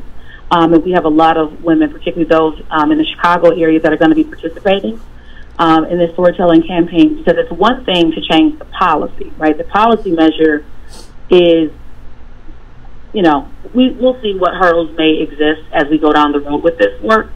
But I absolutely believe that we'll be able to pass this policy. But just as important as passing the policy is changing minds, shifting culture, educating and inspiring. So the goal of the storytelling campaign is to make sure that people understand our stories, that they know our stories, that they know why we're doing this, and that, you know, that having heard a story that maybe you don't know anything about, because if you haven't had to walk this walk, you don't understand it. You don't understand the depth of the impact of it. So I'm really excited about this work, and I think that we're going to have the ability to really lift our voices up in a way that is impactful to the culture. Representative, when we come back, I want to continue this conversation, but I also want to talk about the change in culture in Springfield. There's a Black awakening, in my estimation, that is happening around the country, particularly in Chicago. I want to ask, how does it translate into what is happening in Springfield for Black people? We'll talk about it all when we come back. It is leader, State Representative Jahan Gordon Booth. She's from Peoria, but she is one of our state reps. We'll talk to her when we come back. More of the morning show with Maze Jackson coming up. I think it was very simple. She said there's no Black people in the cannabis industry, so she was fighting for, when they were fighting for Black participation, quite frankly, a lot of that Black participation was people screaming on the radio or screaming out in the street saying it ain't none, but there were no Black people in the business who were saying, this is what we got to fight for, this is what we got to bring. Quite frankly, we don't lobby.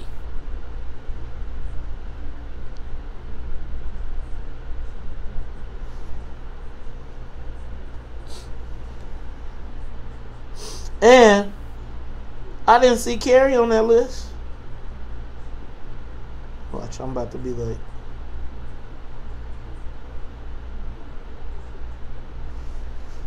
All right, y'all, take a moment, share the broadcast. What up, Brandy? Tell my boy Dominique I said, wake up! Todd, it's your time, man. It's you and Sonia. Yeah, I was looking at... wipe the cold out my eyes. I was looking at something about the elections.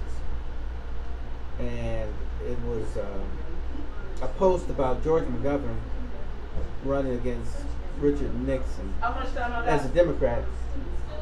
And I think that would be 72. And he got trounced. He got stomped on.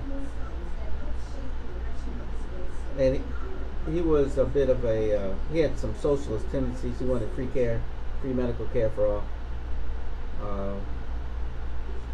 And the person's post I was reading was saying that they see Bernie as like the new McGovern. A lot of young people were supporting McGovern. Just like so many young people are supporting Bernie. But I you know, that's the problem. I see it as I'm not a card-carrying Democrat, but I truly don't see anything out of Trump that I think is positive. So the Democrats seem to be so fractured. I don't see how they can win. Now, I did ask my son, who is 20, what happens if Bernie doesn't win the primary for you? And he said he's not voting for Trump. He's going to vote for somebody, but he's not voting for Trump. So, but I think a whole bunch of young people are going to say the system's rigged and just walk away. And if it is Bernie, I was reading a post from a friend That's the you? other day. Or that's your baby? An older white guy. And on his post, oh, look at the baby. He and all his people, and when I say his people, his friends, you know, people, his peers, they were all like, yeah, I don't think I can vote for Bernie. So I think it's going to be very hard for the Democrat, whoever he is, to be able to gather enough support from everybody. It's sad because this guy needs to go.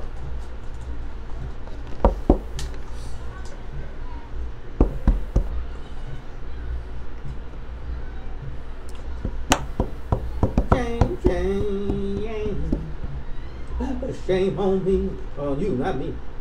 What's up, Swill? Yeah. You gotta go over to the office today. Gotta stop by the house. I got a lot of stuff I need you to pick up and take over there. We got chairs coming and everything. I want to do the set. We also need to know what the set for Tennille's team is tomorrow so we can put it together.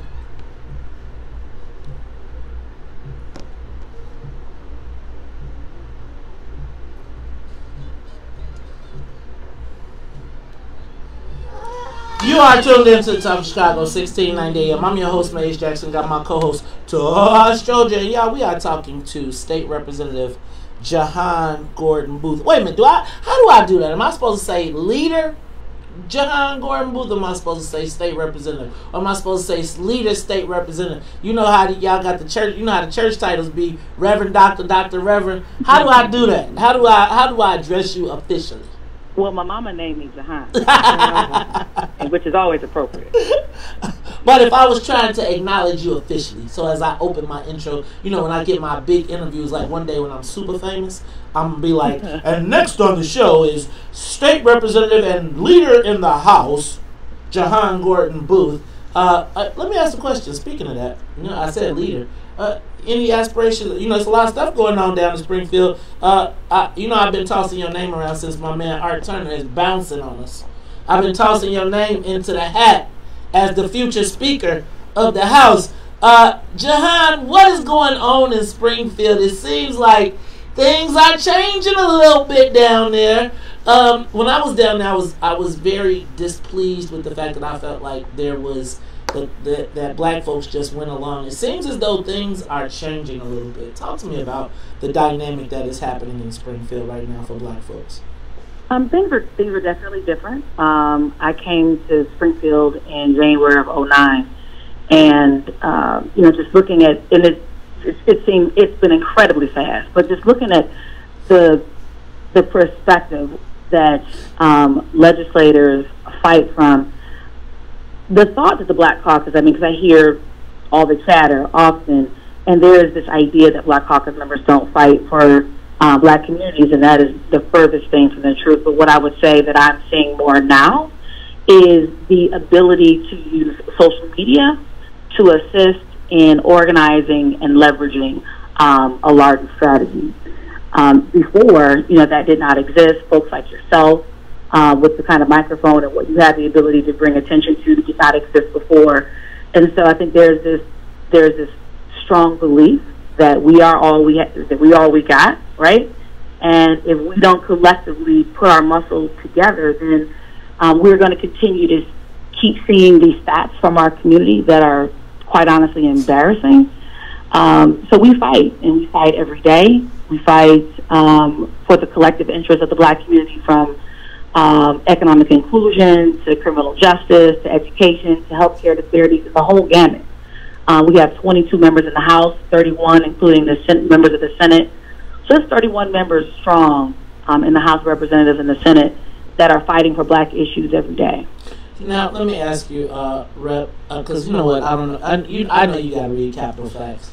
But yesterday in Capitol Facts, and I'm going to talk about this because it's disconcerting for me personally, but it's disconcerting at a larger level. So yesterday in Capitol Facts, Rich Miller reported, and then I went and researched, that the speaker, that a lobbyist, Tom Cullen, had taken Facebook posts that we had remember during the Mike Brown era, and all of the Black Caucus was trying to figure out ways to make sure that something like that didn't happen in Chicago. Lo and behold, we had Laquan McDonald right after that. But what we saw was Representative Turner had introduced a bill to try and prevent, or to try and introduce a special prosecutor.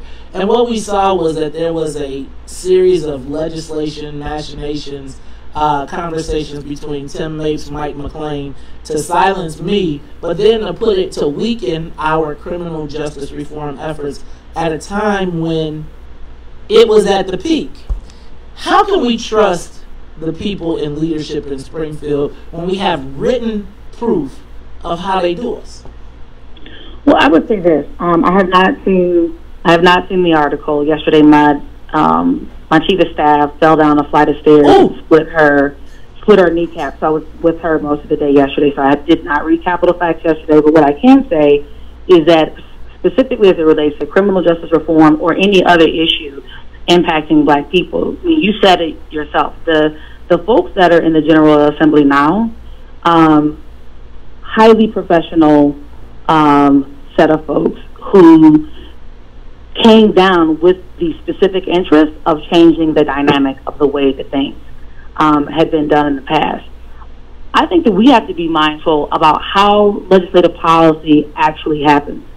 It doesn't mean that because someone, because again, I can't really speak to what you're speaking about because I didn't. Why not do this? So let's do this because I don't want to jam you because I think you got to see it before you do. So let's do this because you didn't see it, and I don't want you to get off on it. I'll say let you see it, and then we'll talk about it at a different time. I think the thing that I want to make sure, though, Representative, is that can we trust our legislators to fight? I mean, like what happens when Madigan say, "Hey, y'all can't do this," but the Black folks want something? How do we ensure that our interests are being pushed forward, and how can we support you all to make sure that when you are fighting for us, that we can get your back?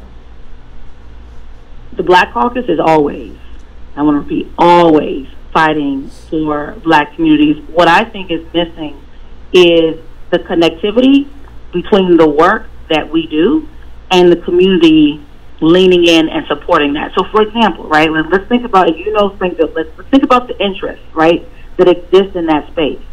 Those interests show up, right? Like you have legislators that may be inclined and leaning towards one issue more than another. The various groups that support those interests, they're going to make sure that they have those legislators back. And so as it relates to the policy that we want, how bad do we want it? Are our communities showing up, or is it supposed to be the legislators' job by themselves to fight for that issue without any backup? So we are waiters and waitresses, right? Our community is the real muscle. That's how we're able to get things done. And we know the position that we play in democratic electoral politics. That's our power. So it's one thing to actually show up and to vote and make sure that we're getting the right people in office, but it's another thing to continue to stay involved and engaged. That's why I like what you're doing in terms of like making people conscious about the process, because we have to have more people that are willing to lean into this process with us and engage in order to make sure that the things that we deem as a priority get done. I gotta stop you. So y'all gotta make some more millionaires so we can afford to come down to Springfield. They all come down because they got private jets and money and all that. But this is State Representative Jahan Gordon Booth. I'm gonna tell you what, if there's somebody down in Springfield fighting on Black people's issues, she is one of them in the forefront. Representative, we gotta have you guys come back more so we can start to rebuild this bridge between our communities. Stop Chicago 1690. We'll be back. The talk of Chicago and the voice of the nation. Well done, Mason. Thank you. I think they say, "Are you engaged?" Don't nobody got the time. There's not a Black people lobby, right? It's like, so Catholic Charities. And what that would mean is that there was somebody who was paid so they can pay their bills, who was down in Springfield all the time. Exactly. But and that's my point. So like, I actually wanted to do that. Like, have the Black people's lobby. Like, we got a person in Springfield that if anything come up, that mug is walking up and he got, he represents 50 organizations from business to politics to whatever, and they come over and they say, "Damn, Black policy is," they just decided they ain't in with that. They slipping against it. And that means that it's 50 people slipping against it. They got all these powers in the back. I think that there is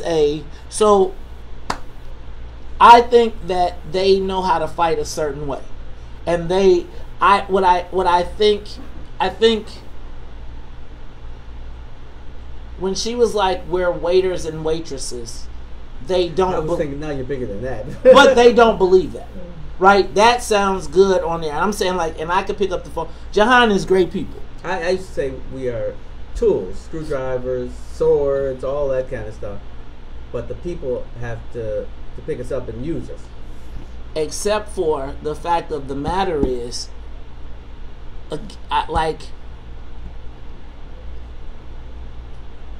I think that unless you are part of a approved group or brought by an approved set of whatever, like the Dog and Pony Show with the lobbyists, then I don't think it's that way. See, I feel like I told you, I feel like our elected officials think they're royalty. And the way the lobbyists treat them in Springfield. Oh, it's like royalty, yes. Right. And then when they come home and you ain't like, ooh, I'm happy to see you. It's like, man, they like, man, that nigga. So it's easy to marginalize. Well, no, I'd say the problem is for some and not all, it's such a 180 turn. It's like your royalty here, but when you're home, it's you ain't done nothing. You ain't nobody. But you don't even see. I feel like that's only if you're looking at social media, like, because don't nobody see they state rep or they state senator unless they go. And I haven't been to a place where I've seen a state rep or a state senator come in. That's why I said, and people ain't like woo, and they ain't like, let me take a picture. Oh, we love you. Oh, you cool. Oh, you whatever. Because the state rep and state senator is usually only going someplace where they did some shit for somebody, right? So they only going to safe landing spots and they pick their situation. I think that there is, when you're in Springfield, I think that when you are in Springfield, the white folks spoil you and the black folks ain't got nothing for you. Like, the black lobbyists ain't got nothing. The black lobbyists ain't taking you out to dinner every night. So when you go to all the restaurants, the black lobbyists ain't, because they ain't got no damn expense account. No. Right? So the reason that, again, the Roosevelt Group wins all the time, for everybody all the time, is because they give a black person an expense account. Myself included. Now you got the expense account, and most of us ain't really had the opportunity. So now you can go to any dinner, any place, anytime, whatever you want to do. The black lobbyist that is just down there lobbying, he don't have a card. So he can't take you to dinner. Or if he don't got an expense account, he gets reimbursed for his expenses. So now you go out and you eat $1,000. I gotta wait 3 weeks to get that back, and that's my rent. Yeah, right. Yeah. And I think like, director. I don't think anybody has ill intent. I just think that, like, when you say they gotta show up, it's like nobody black that I know has the ability to show up. And then you ain't gonna hire the black lobbyists, because the black people, I told you, Mary Flowers and Monique Davis would be like, I'm not meeting with you, but give me your credit card. Or we're gonna have dinner. We're gonna charge up all this shit. We still ain't gonna talk to you. But I still gotta do it, because I can't have her going back saying, right? And so what they do is they make black people jump through hoops. Man, I can't even raise Rita Mayfield $30,000. She freshman, $30,000. And then she act like she mad at me because we raised the money. Right? Now it's like, so now you want to be, it's like you're damned if you do, you damned if you don't. There's not rich, like, there's not enough respect among black people. Right. Just look. Like, to me, every black legislator should be like, don't nobody, what's up? White, come see me. Go to heaven, gotta punch 47. I don't know that. Boykin. Oh, it's got a thing that on was there. his jingle, yeah. Oh, I missed it. You want to go to heaven, gotta punch 47. I'll hear it when I listen to Perry Show. I got cross on the line.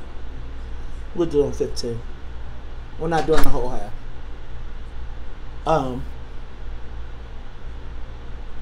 Yeah, it's like, and almost they become oblivious to it, right? They become so used to not seeing black lobbyists for real, that it's like, I mean, it's like what you were saying about the rich people, the businessmen. and the elected officials. Because you don't want to deal with me because you think I'm powerless, I become powerless. Yeah. And I think I feel like we don't understand numerous courses at the ecosystem, how to create an ecosystem. And so that's a good point. That's what it is. It's the ecosystem. And I think it is their job to come back and tell us. Like, I feel like she was like, we vote, but I feel like the reason I vote is because so you can go to Springfield. And when you come back from Springfield, you should make it your business to be visiting your community, telling them what you did the whole year. Oh, yeah. Right? I'm sure people have. I had town hall. I'm sure everybody has town hall. The university. Our part is getting people to come to the town hall. My publishers clear. And getting other people to work with you. Like, I went to a town hall for Jesse Jackson Jr. once. But, hell, I didn't expect them to invite me anywhere where I could speak. You know, allies and all that kind of stuff. Problem is, we don't like to be allied with each other.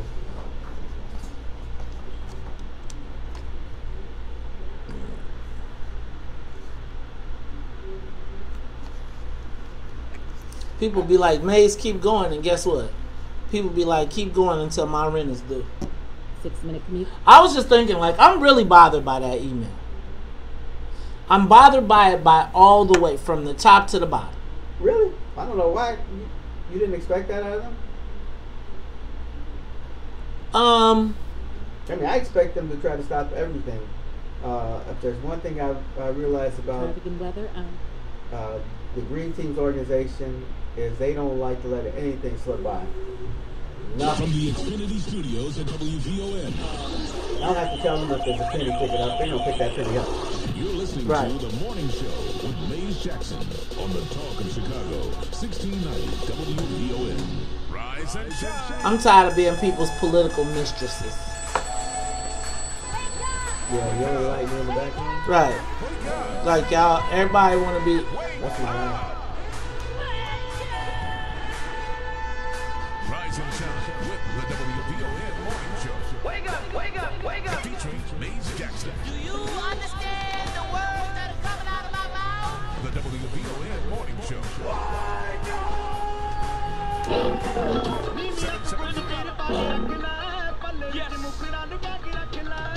Live from the United States, Brooklyn, New York, it's your boy, Young.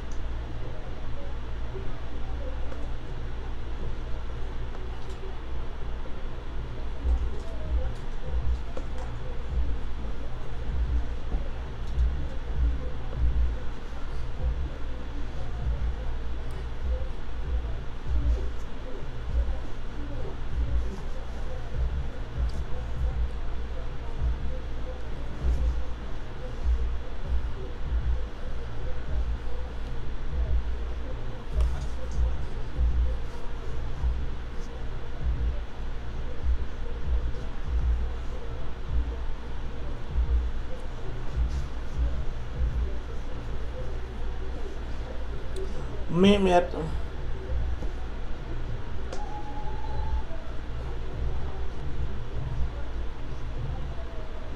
You are tuned in to the Talk Chicago, 1690 AM. I'm your host, Maze Jackson. Got my co-host, Todd Stroger. Got to say what's up to the rest of the morning show team. What's up to Jennifer Thompson in the newsroom, as well as Miss Sonia Escobar. She's the musical conductor of the Soul Plane. But hey, y'all, you know what? We had a big day yesterday, and we did not handle our layover in Washington, D.C. as we do. So back with us today is Miss Amisha Cross with the Washington, D.C. update. Amisha, how you doing today?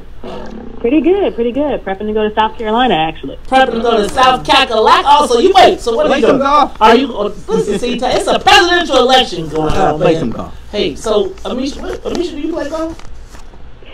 I watch golf happen. I drive the beer cart. I look for the beer cart when I go out there, but I don't golf. But so, what are you going to South Carolina for? Are you going to actually go to the debate tonight, or are you going to observe the debate? And I'm actually covering some of the town halls that they're doing locally as well. Okay, so talk to us.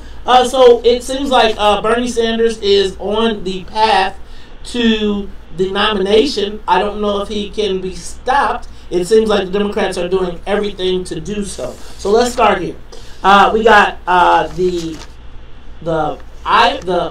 Vegas caucus, the results of that. Then moving on to South Carolina, is this Uncle Joe's last stand? If he doesn't win South Kakalaka, is he in trouble? And I guess my question is, if that be the case, will Bernie Sanders destroy the Democratic Party as we know it? Let's go. You pick where you want to start. Absolutely. So I'll start with the recent results in Nevada.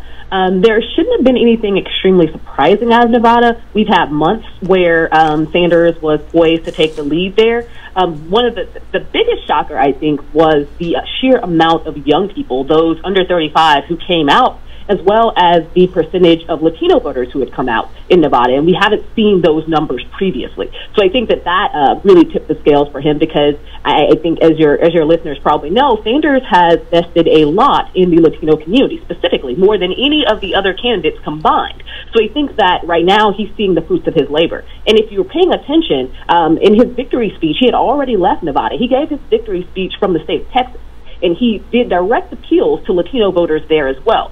Right now, there are over 8 million Texas voters, Latinos, who are eligible to vote, who are not registered. So he's going to run into a bit of a pickle as it relates to some of the Latino vote, unless we have a lot of outreach campaigns to actually register those who are U.S. citizens, who are eligible to vote, who have not taken part of the system. In addition to that, I think that it's important to note that instead of what we saw with a lot of the candidates spending a lot of time in Iowa, what Bernie Sanders did was invest a lot of his people on the ground in Nevada.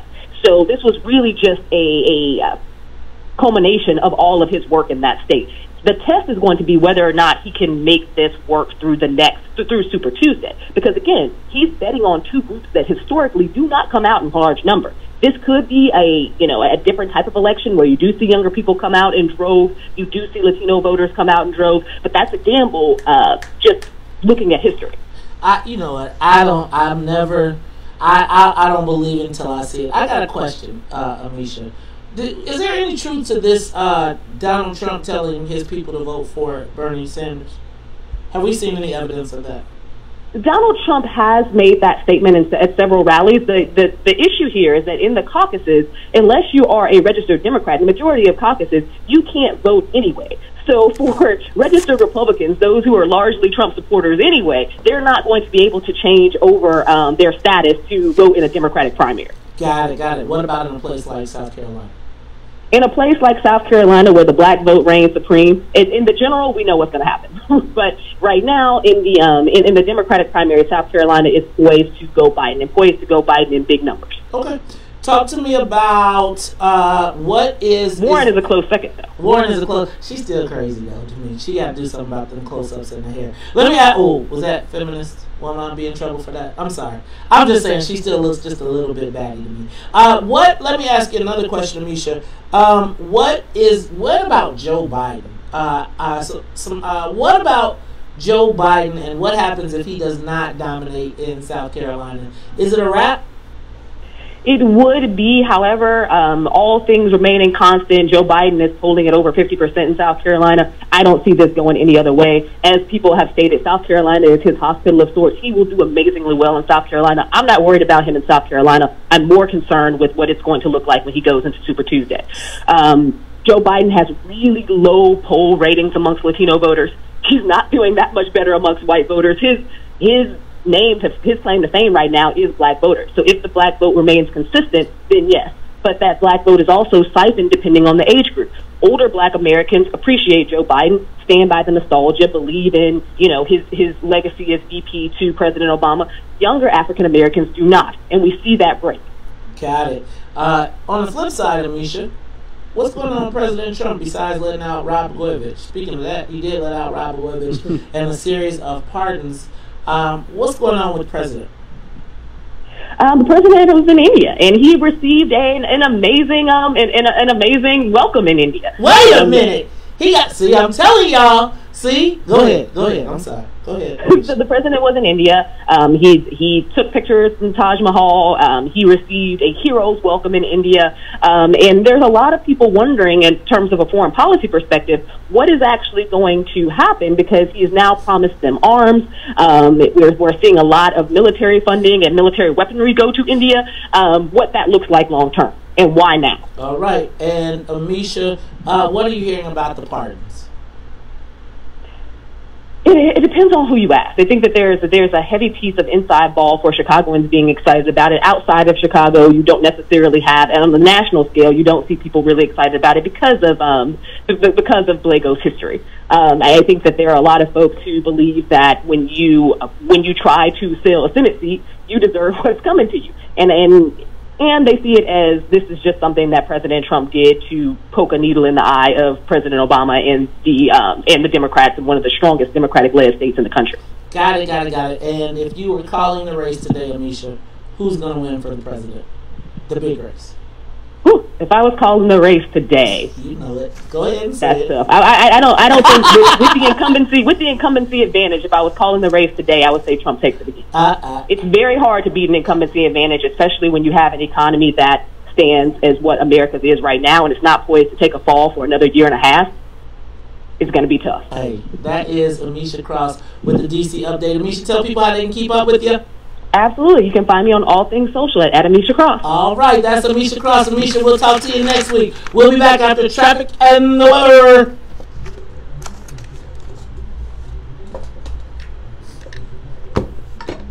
WVON. Future college student, the power is within you. The power to live your... Oh my God.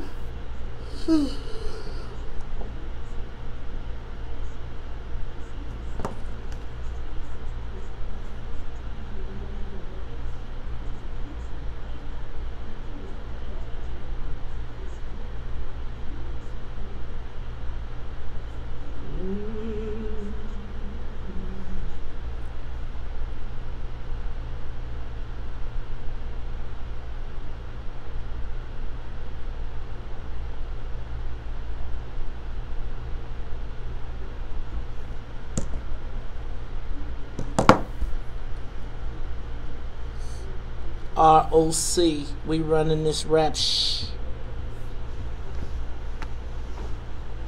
Y'all got the camera. Todd, you talk to the people. Stephanie Tressel says, Todd Stroger, Facebook must have unfriended us accidentally. No worries, I put in another friend request. Yeah. No, you know what? That's one of the people that I was just like in there. Like, yeah, bro, like you're appealing. You're not finna get famous off of me trying to appeal to white people, right? You trying to appeal to, you're pandering to white folks and be like, do you see this crazy Mace Jackson? Yeah, you better stop tagging me. Yeah, I'd had enough of that stuff, so I was like, okay, let's just move on. And since I didn't want to hear all the rest of the crazies on her page,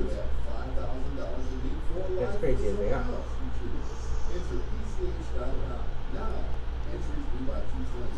Veronica Taylor, I found a picture of you from the Itty Gitty fashion show at DuSable Museum.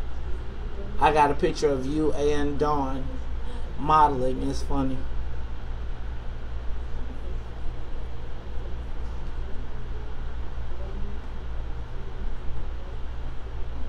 Interesting.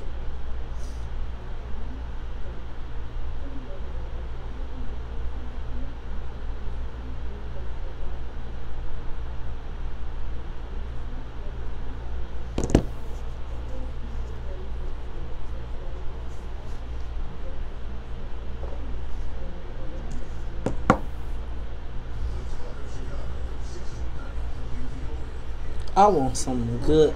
I feel like I want a steak for breakfast. Huh?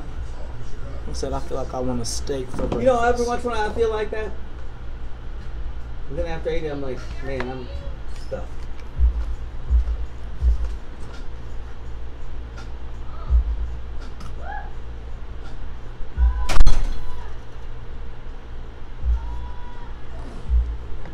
Man, who wanna fuck with us? Ashes to ashes, dust to dust.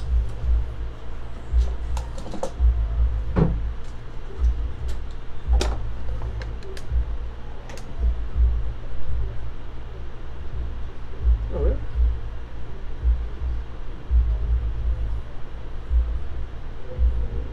I was born in a truck.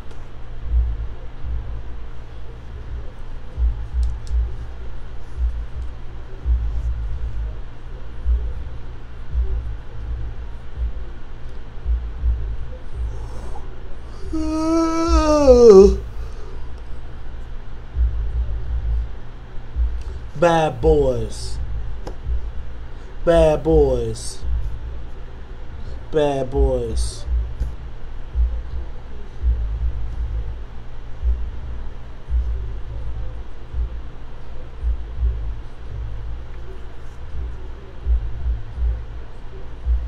You are tuned in to the Talk Chicago 1690 AM. I'm your host, Maze Jackson. I'm a co-host to Stroger. Hey Todd, I'm back on my I'm about to get back on my soapbox. Todd, what are we gonna do? Okay, so I was thinking about before we talked to Amisha Cross. Yeah. I was thinking about this, about what would inspire black people in this election. You think the presidential race will get black people excited? Are black people excited about the presidential race? Not to my knowledge. At least it appears that they're excited enough for me. Because I'm totally anti-Trump. Okay, so I think that Trump has worn everybody down to the nub, right? I think you're not going to see a big old. You'll see it in the suburbs, but I don't think you'll see. And my concern about the turnout in the suburbs is, right, in the white suburbs, is the white suburbs. When white people have an option to go against black people, they go against. Right? Yeah. So, I'm concerned. I am concerned that the Democratic Party ticket is uninspiring. Right? Like, who on that ticket are black people going to vote for? Kim Foxx. I'm with you on that. I think, is Kim Foxx a driver to the election, to the polls right now? Is that like my question would be, are black people right now lathered up and like, we got to get to the poll to vote for Kim Foxx? Are our seniors running to volunteer? Do we have volunteers? Is the fundraising rolling in? Where is our operation? Are the community? I mean, I know we do churches, and I know everybody goes to visit churches on Sundays, and I see that, right? But I've been seeing the Democratic Party go to churches, man. And the only people be in the audience is the candidates. So I guess my question is, what can we do?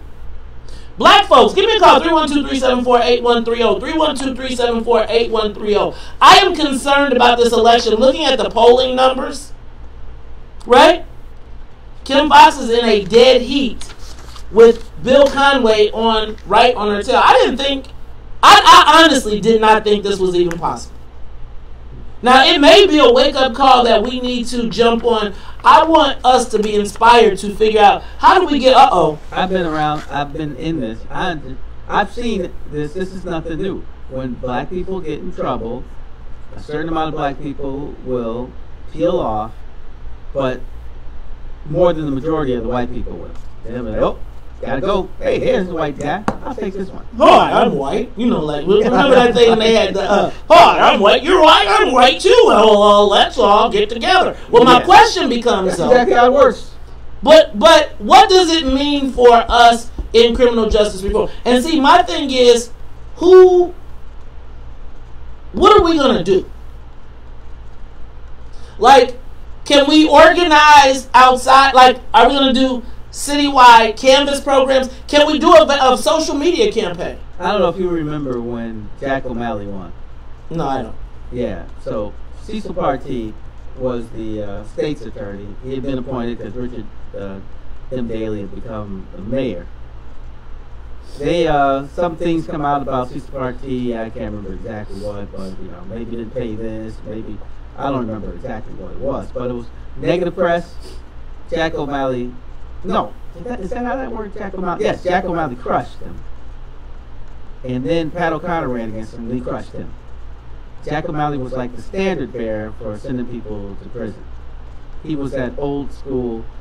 We want to send people to prison till they're like 40. Because when they come out, they'll be too tired to do anything. I think there's a lot of people who still are looking for that standard bearer. My concern sometimes is that the criminal justice reform message doesn't necessarily resonate with our seniors. Right? Like, I don't think our seniors, I don't think that black seniors who are more inclined to turn out for voting, I think safety is their issue. And I think sometimes the message fights itself. It does, because I say a lot of them feel like they are being terrorized, and they don't want to have to close their shades and not look out the window because somebody's doing something and that brings violence to their neighborhood. But if they say anything about it, then they fear that somebody's going to come knocking on their door and threaten them. And then. Yeah, you know what? I'm nervous. Let me go to the phone lines. Tommy, you want to talk? Wait, Tommy? Well, let me say it from the halls of Howell Saturday is once again.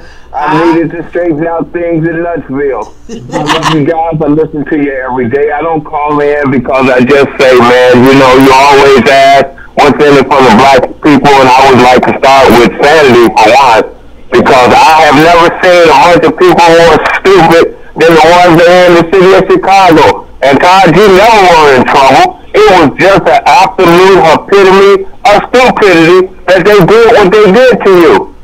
And then what makes it so worse, what is so absolutely incredible, is now that here we are about to go into the election cycle, you have the audacity for someone to tell you that a woman like Kim Fox would be in the dead heat.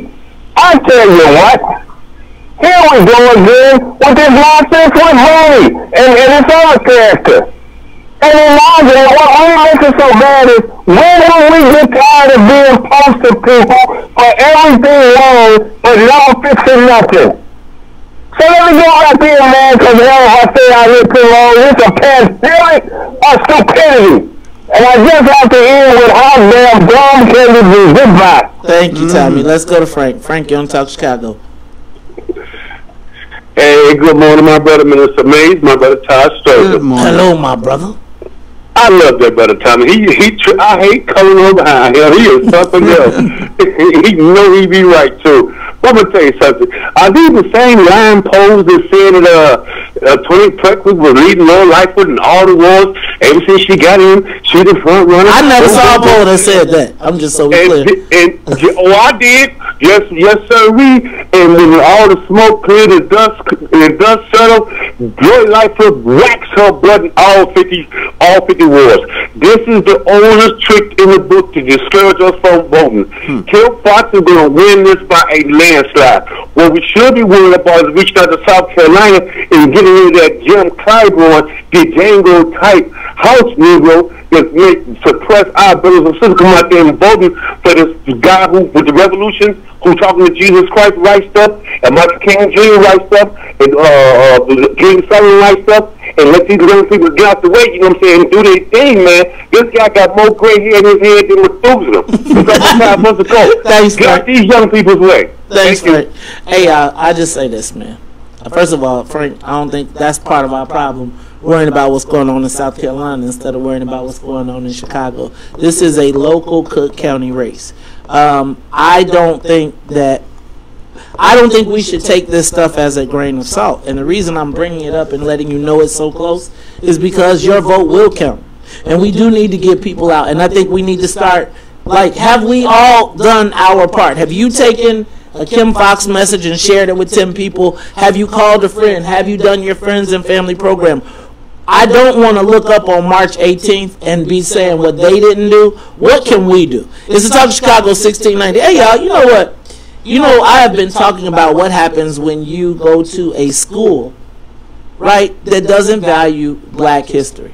Well, what would you do if I told you I have a young man that's going to be coming to talk to us, and he did a project about the surviving, the vanishing black man, and the teacher told him she'd prefer that he did something on Blackish. Hey, y'all. It's Talk Chicago 1690. We'll be back. Live from the WVON newsroom. Here's In studio? Yeah. Oh, okay.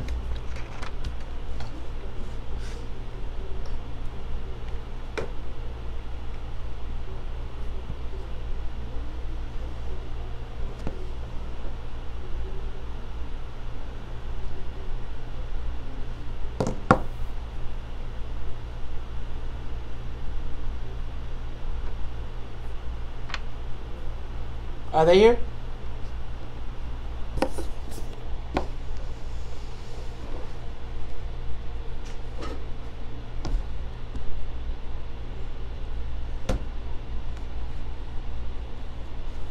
Okay, this kid's name is Miles.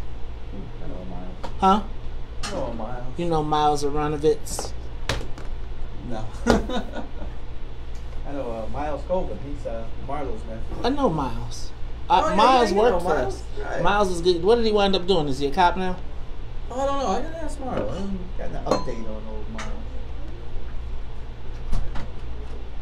Miles. Miles? Mace? Welcome, welcome, welcome. Grab a seat right there. Hi, Todd. Miles. Hi, Todd. Nice meeting you, Miles. You ready? I am. All right. Now tell me about your project. Okay, so just so you know, you're on Facebook Live the whole time. This is your camera right here.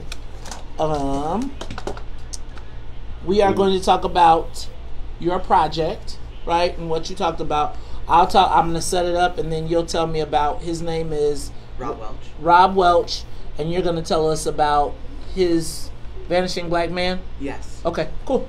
All right. So when you're talking to the microphone, you want to lean right into it. You want to get up on it. Okay. Okay.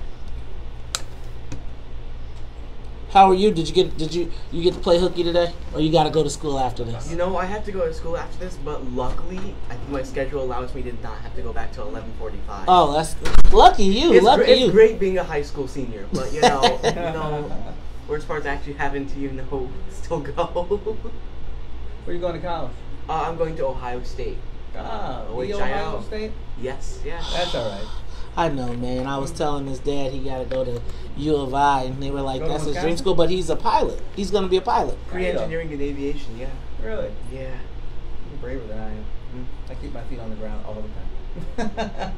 It's funny. My father said he had a chance to learn how to fly when he was a kid, and his mother wouldn't let him. My uncles both had we at our last family reunion, they were telling us about their plane that they had when they were like 30. They were saying how they were flying into different towns, and then it ran out of gas. And they had to, it was a crazy story, and I'm like, really? I have uncles that had a plane in the 40s who were flying around and ran out of gas. Yeah, that's a movie. All right. And Miles, you are a senior at Latin school? Yes. Okay. And Miles, tell us how we got here. How did we find? So tell us. You know what? I'll have you tell the story on air, so we'll save it until you get on there. Do you play? Are you in? What are your extracurricular activities? Extracurricular, I'm involved with a band. I play alto, tenor, sax. I used to play E flat alto. You know, I like alto a lot, but I play tenor mainly. I play alto in my school's concert and jazz band, Mhm. and then I play tenor in my separate sort of rock, pop, jazz fusion band. Sort of all three, just the mix of everything. I love it a lot. I'm a pilot, so I'm in the middle of flight training for college. I really want to be a pilot when I graduate.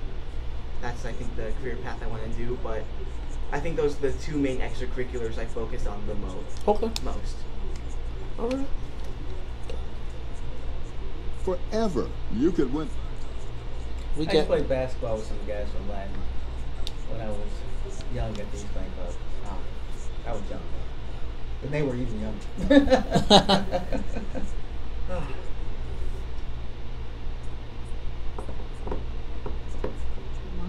No, that's not Rob Welch. Rob Welch is a friend of their family, and Miles did a school project on Rob Welch. The teacher was not she wanted more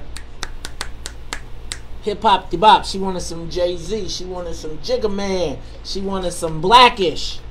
And so here again, one of those scenarios where we have It's Hollywood Shuffle. right. Hi, I can be a. But I think the key. So here's my thing. So he got not downgraded, but he did not. His project got a D. Right now, if he would have gotten he's an A student.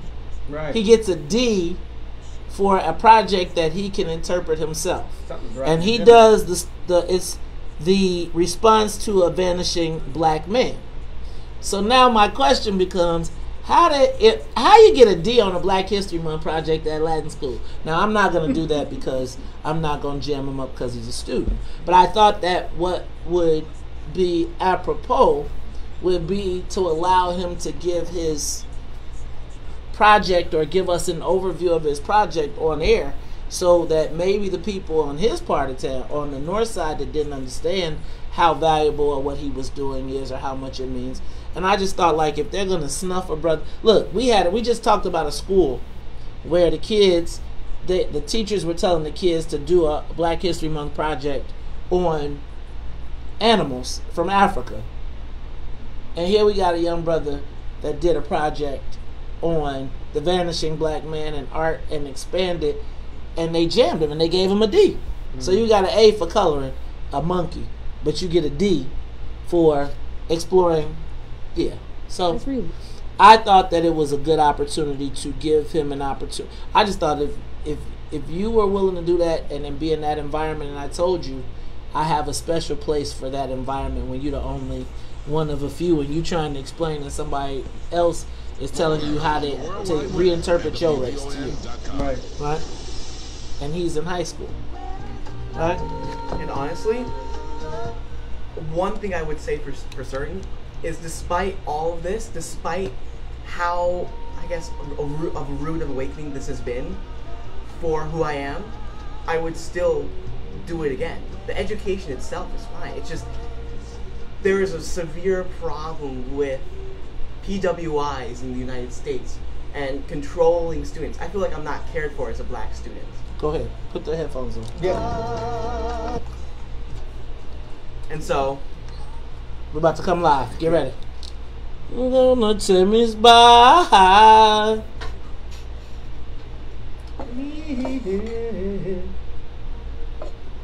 Nah. And Lori, I know background. You are tuned in to the Talk Chicago 1690 AM. I'm your host, Maze Jackson. Got my co-host, Todd. I love Roberta Flack. Don't, Todd. You're not gonna have a Roberta Flack concert, are you? No. You didn't even sing the dude's part, good. man. Why you sing that part? You know what? That's how I feel about Mariah Carey. And I am happy with my masculinity. I don't need to prove nothing. You need to prove to that. I heard I said because I was just thinking about that shower story, and the guy's trying to get you talking to the mic. Oh my goodness! All right, look. That's right. Hey, you know, this week has been used now. You can't use that. I can only tell the shower story once a week. Once a week. All right. Well, we have company anyway, so I'm not going to tell it. Hey, y'all. You know what? You're gonna. Some of you may be like, "What? Where did we get this segment?" So, first of all, let me set this up. I have a young gentleman in studio with me. His name is Miles Aronovitz. Now, Miles is a senior at Latin school. You know, that's one of them super extra fancy. Right, fancy. That means your parents got a grip. Yeah. Right? Because, you know, I don't even think they got scholarships up there. But that's a whole different story. I think they do. Right. But, you know, we were talking earlier this week about the story of Young Black History Month at Sutherland School in Beverly.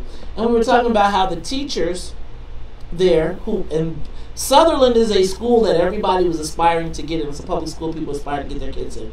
The teachers had a Black History Month program or lesson, and they wanted black kids to study animals in Africa as the Black History Month study. I was outraged. Then I get the story of Miles, who, now, first of all, I just need to tell y'all, he's pretty advanced. I think his vocabulary might be better than mine right now. But what? Bolingbroke? You know what? I forgot. I did go to Bolingbroke. I will be even. Yeah, But Miles is a senior at Latin School in Chicago, and he did a Black History Month project, and he got a D on it. Now, Miles is an A student, but sometimes you don't get your. Sometimes everybody has a hiccup, but in this case, Miles, did you make a mistake and actually do Croatia instead? Did you? No. Like, did you forget? Did you? So, Miles, tell us your story. Tell us what happened at your school. So, first say hi to everybody. Hello, hi, good morning. That's Miles. Go ahead. So at my school we have this English elective. It's called Black Voices in America. It's a chance to study, evaluate, and understand Black creative history in English, writers, just poets, and just Black creatives in a high school setting.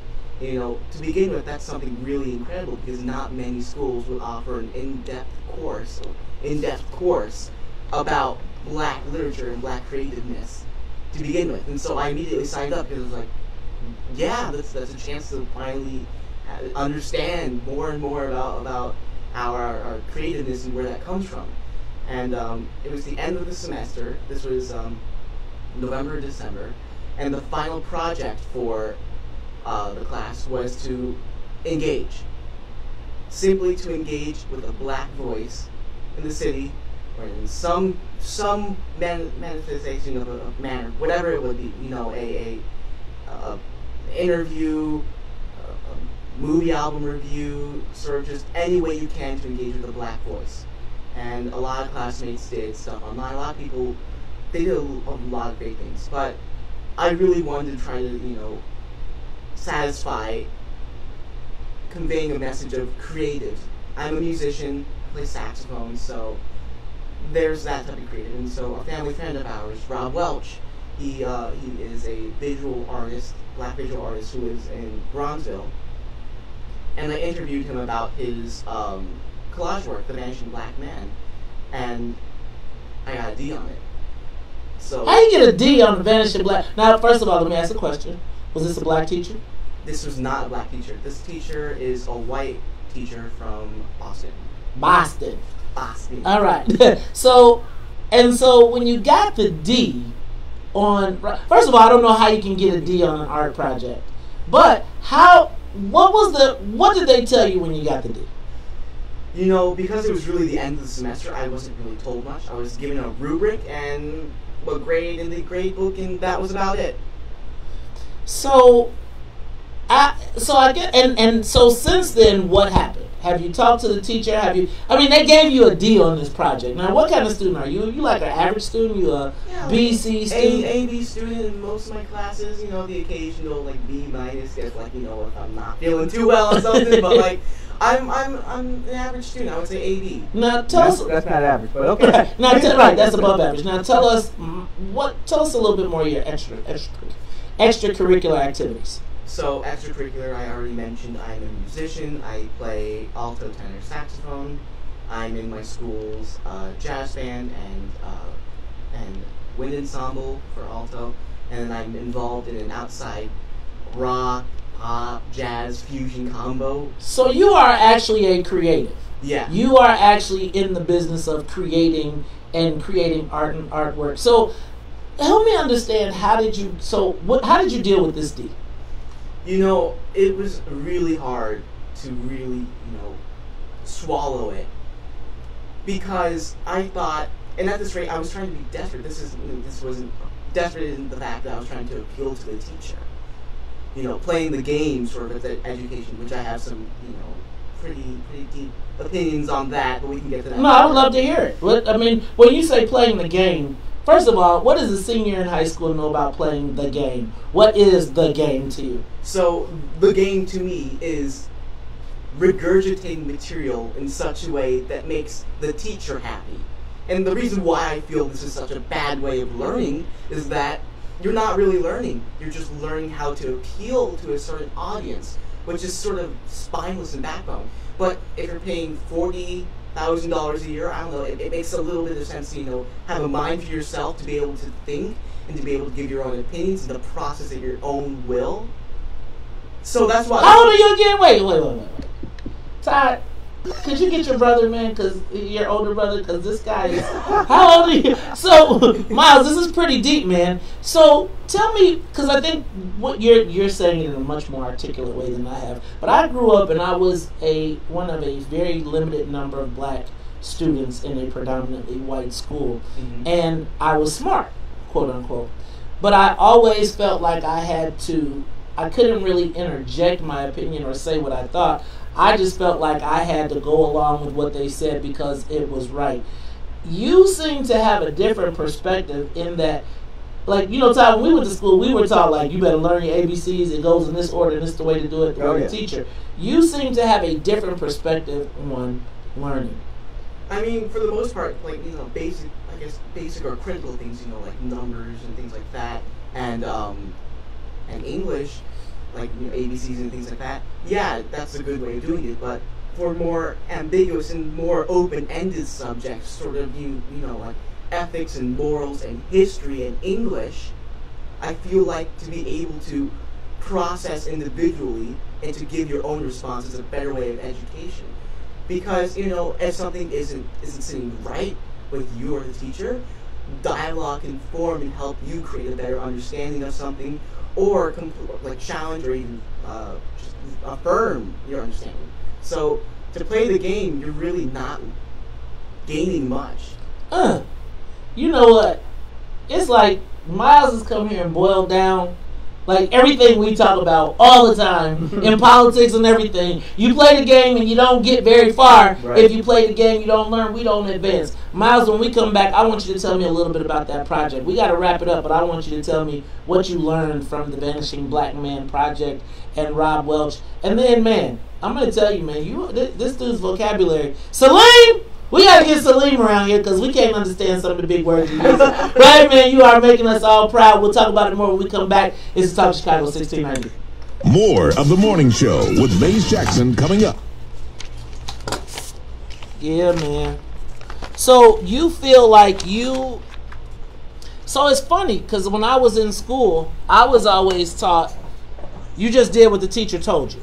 Yeah. You didn't even get to, hi, how are you? Awesome. Hi, how are you? Hi, Cynthia. Wow. How are you? I know, his vocabulary is crazy. He is like since he was like a year and a half years old, you know. He is doing a great job. Great job. Nice.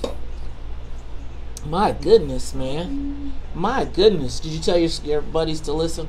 You're on Facebook Live, too, so you can come back and get it. All right, yeah, I told my friends on Snapchat to, like, tune in to WVON 1690 AM, go to Facebook Live, just everything, because I really want them to see.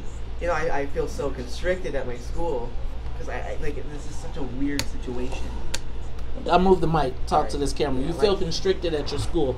So I'm going to tell you, you're pretty advanced. I mean, just your thought process is pretty advanced. I love the concept of independent thinking. Like, as long as it's not now, were you disrespectful in did you challenge the teacher on the grade? I did challenge the teacher in the grade, but I was. That's a good thing. I wasn't. Yes. And spoiler alert, they stuck with the D. Really? Yeah. And what did they rationalize the D for? What was the D? Why did they say you got a D? I personally still don't know, as that's the administrator's knowledge. But I was told that they're going to stick with the D. I feel like I need to go to school, man. I feel like I need to go over there. Honestly, like, yo, what's up with this? I mean, in all honesty, I signed up with this. I signed up for some sort of encounter like this. But, you know, it's not pleasant to deal with. You know, there are 120 in my grade, 6, 7, 8 black students. I was the only black male in that class. Is it? That's a small number. And think about being the only black person in your class and you get a D on Black History from a white teacher. Happen? That makes me look really bad. That makes me look really bad. And I promise you, it's not that case of slacking. It just makes me look really bad, like I'm doing a disservice to us. Did you see the movie Hollywood Shuffle? I did not. The fresher. You should ask your parents to get that movie for you. This is right. He's like he failed for the race. Come on. In part, I did, but like You did not. You did not. No. You did not. Oh.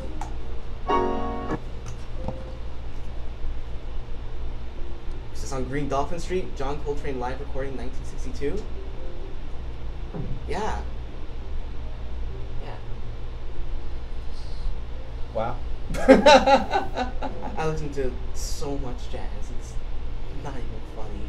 Yeah, you jazz people are different. We are a different breed.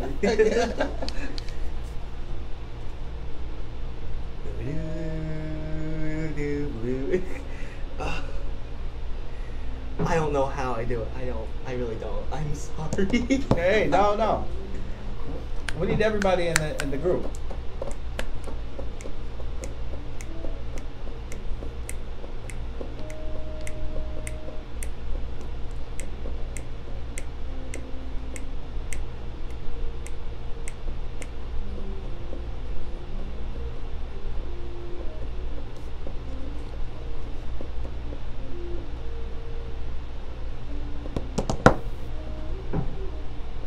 You are tuned in to Talk Chicago 1690 AM. I'm your host, Maze Jackson. Got my co-host, Todd, Stroger, and Todd. Hey, Miles could be on Name That Tune. He heard 3 notes and he was like, oh, John Coltrane, 1962. You know this? On Green Dolphin Street. This is a live recording. It's like one of my favorites on Green Dolphin Street. Do you hear this? Like, okay, I feel so uncultured. Yeah, no. I feel like a heathen, right? I'm sitting to a Renaissance black man of the next generation. Miles, talk to me about what it's like to be a black child, black young man at a school like Latin. And you know, you said you signed up for it. Yeah, I mean, a PWI is always going to PWI is what? Primarily white institution. Oh, wow, look at that. Go ahead.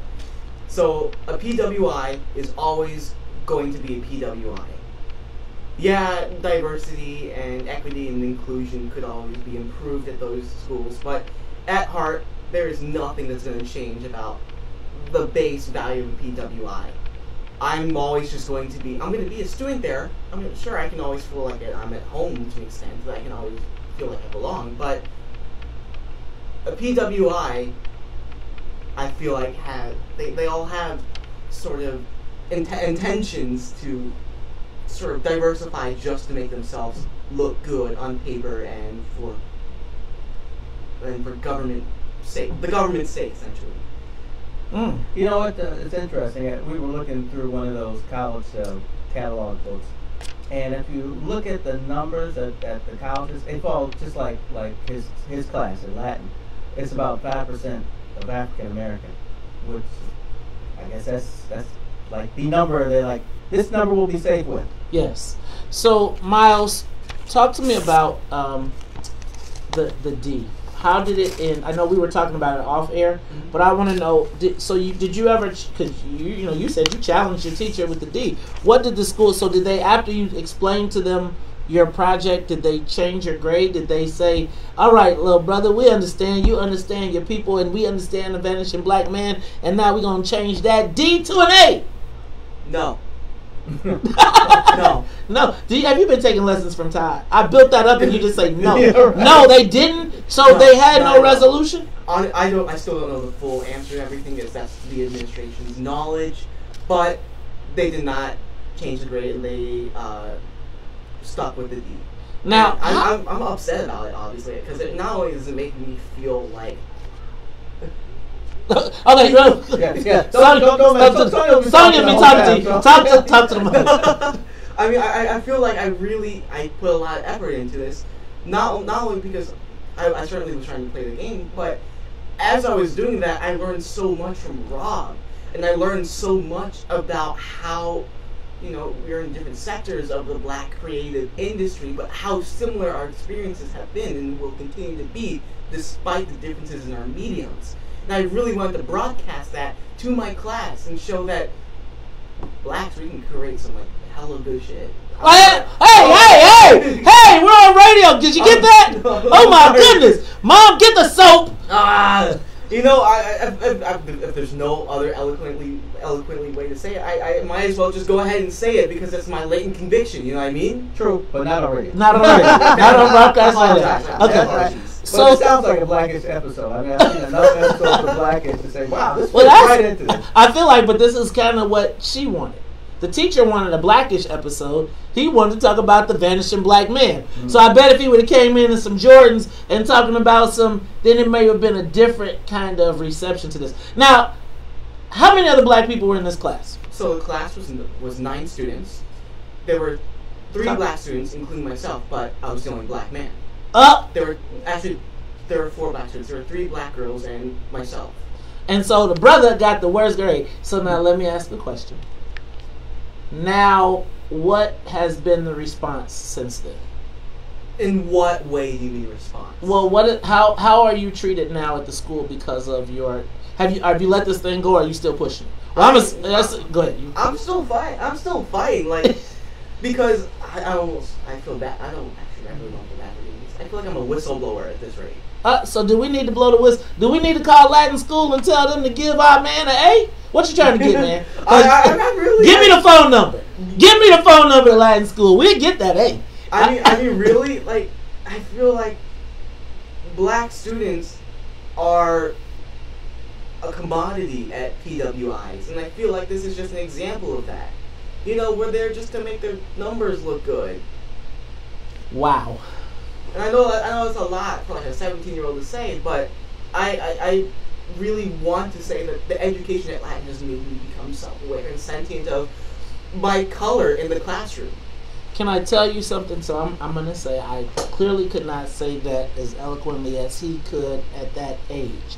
Now, well, but at this age, you have stated that you were the black kid in your class, and you were the black kid. I was the black kid in the class, and I think about Miles, and I think about how awesome and impressive he is, and I'm glad that his parents made him stick with it, right? Because remember, I decided I wasn't going to be smart anymore. I decided I was going to retreat into the stereotype of being the black guy that was instead of the pilot, the creative, the guy the young man that could be aspirational.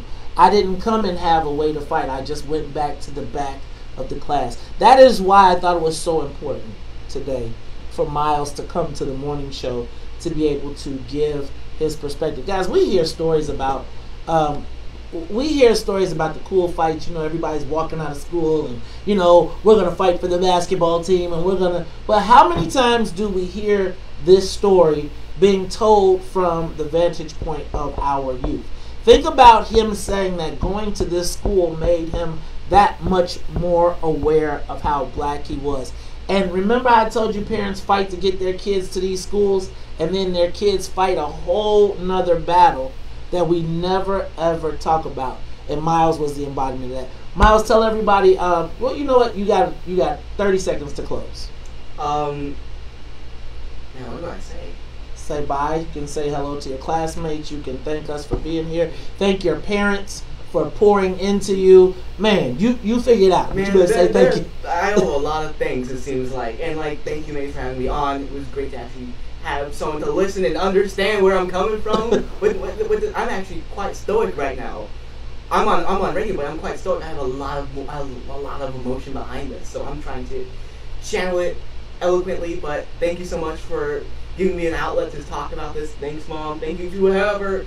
Thanks to all my friends, family, people who have listened, supported, and even thank you to those who have challenged me, because I'm just that much better now. Hey, y'all. See, that's what I'm saying. You're not stoic. You're not stoic. Hey, can I say this? Somebody find the number to Latin school. Y'all call and tell them this brother better get an A. Miles gets an A, and you call me when you get the A, because I'm telling you, we're going to be doing this for the rest of the week. Stop Chicago 1690. Hey, y'all, we got to get out of here. So for Jennifer Thompson in the newsroom, for Sonia Escobar, the musical conductor of the Soul Plane, for Corey, for my co-host Todd Stroger, I am the host of the WVON Morning Show, asking every day, what's in it for the black people? And if you don't like it, you can still tell them, May said, we out of here. Peace. The talk of Chicago. Sorry, we was up and the against the voice clock, of the man. nation. Great job. 1690 Great WVON, job. Berwyn, Chicago. If you, man, brother, That was.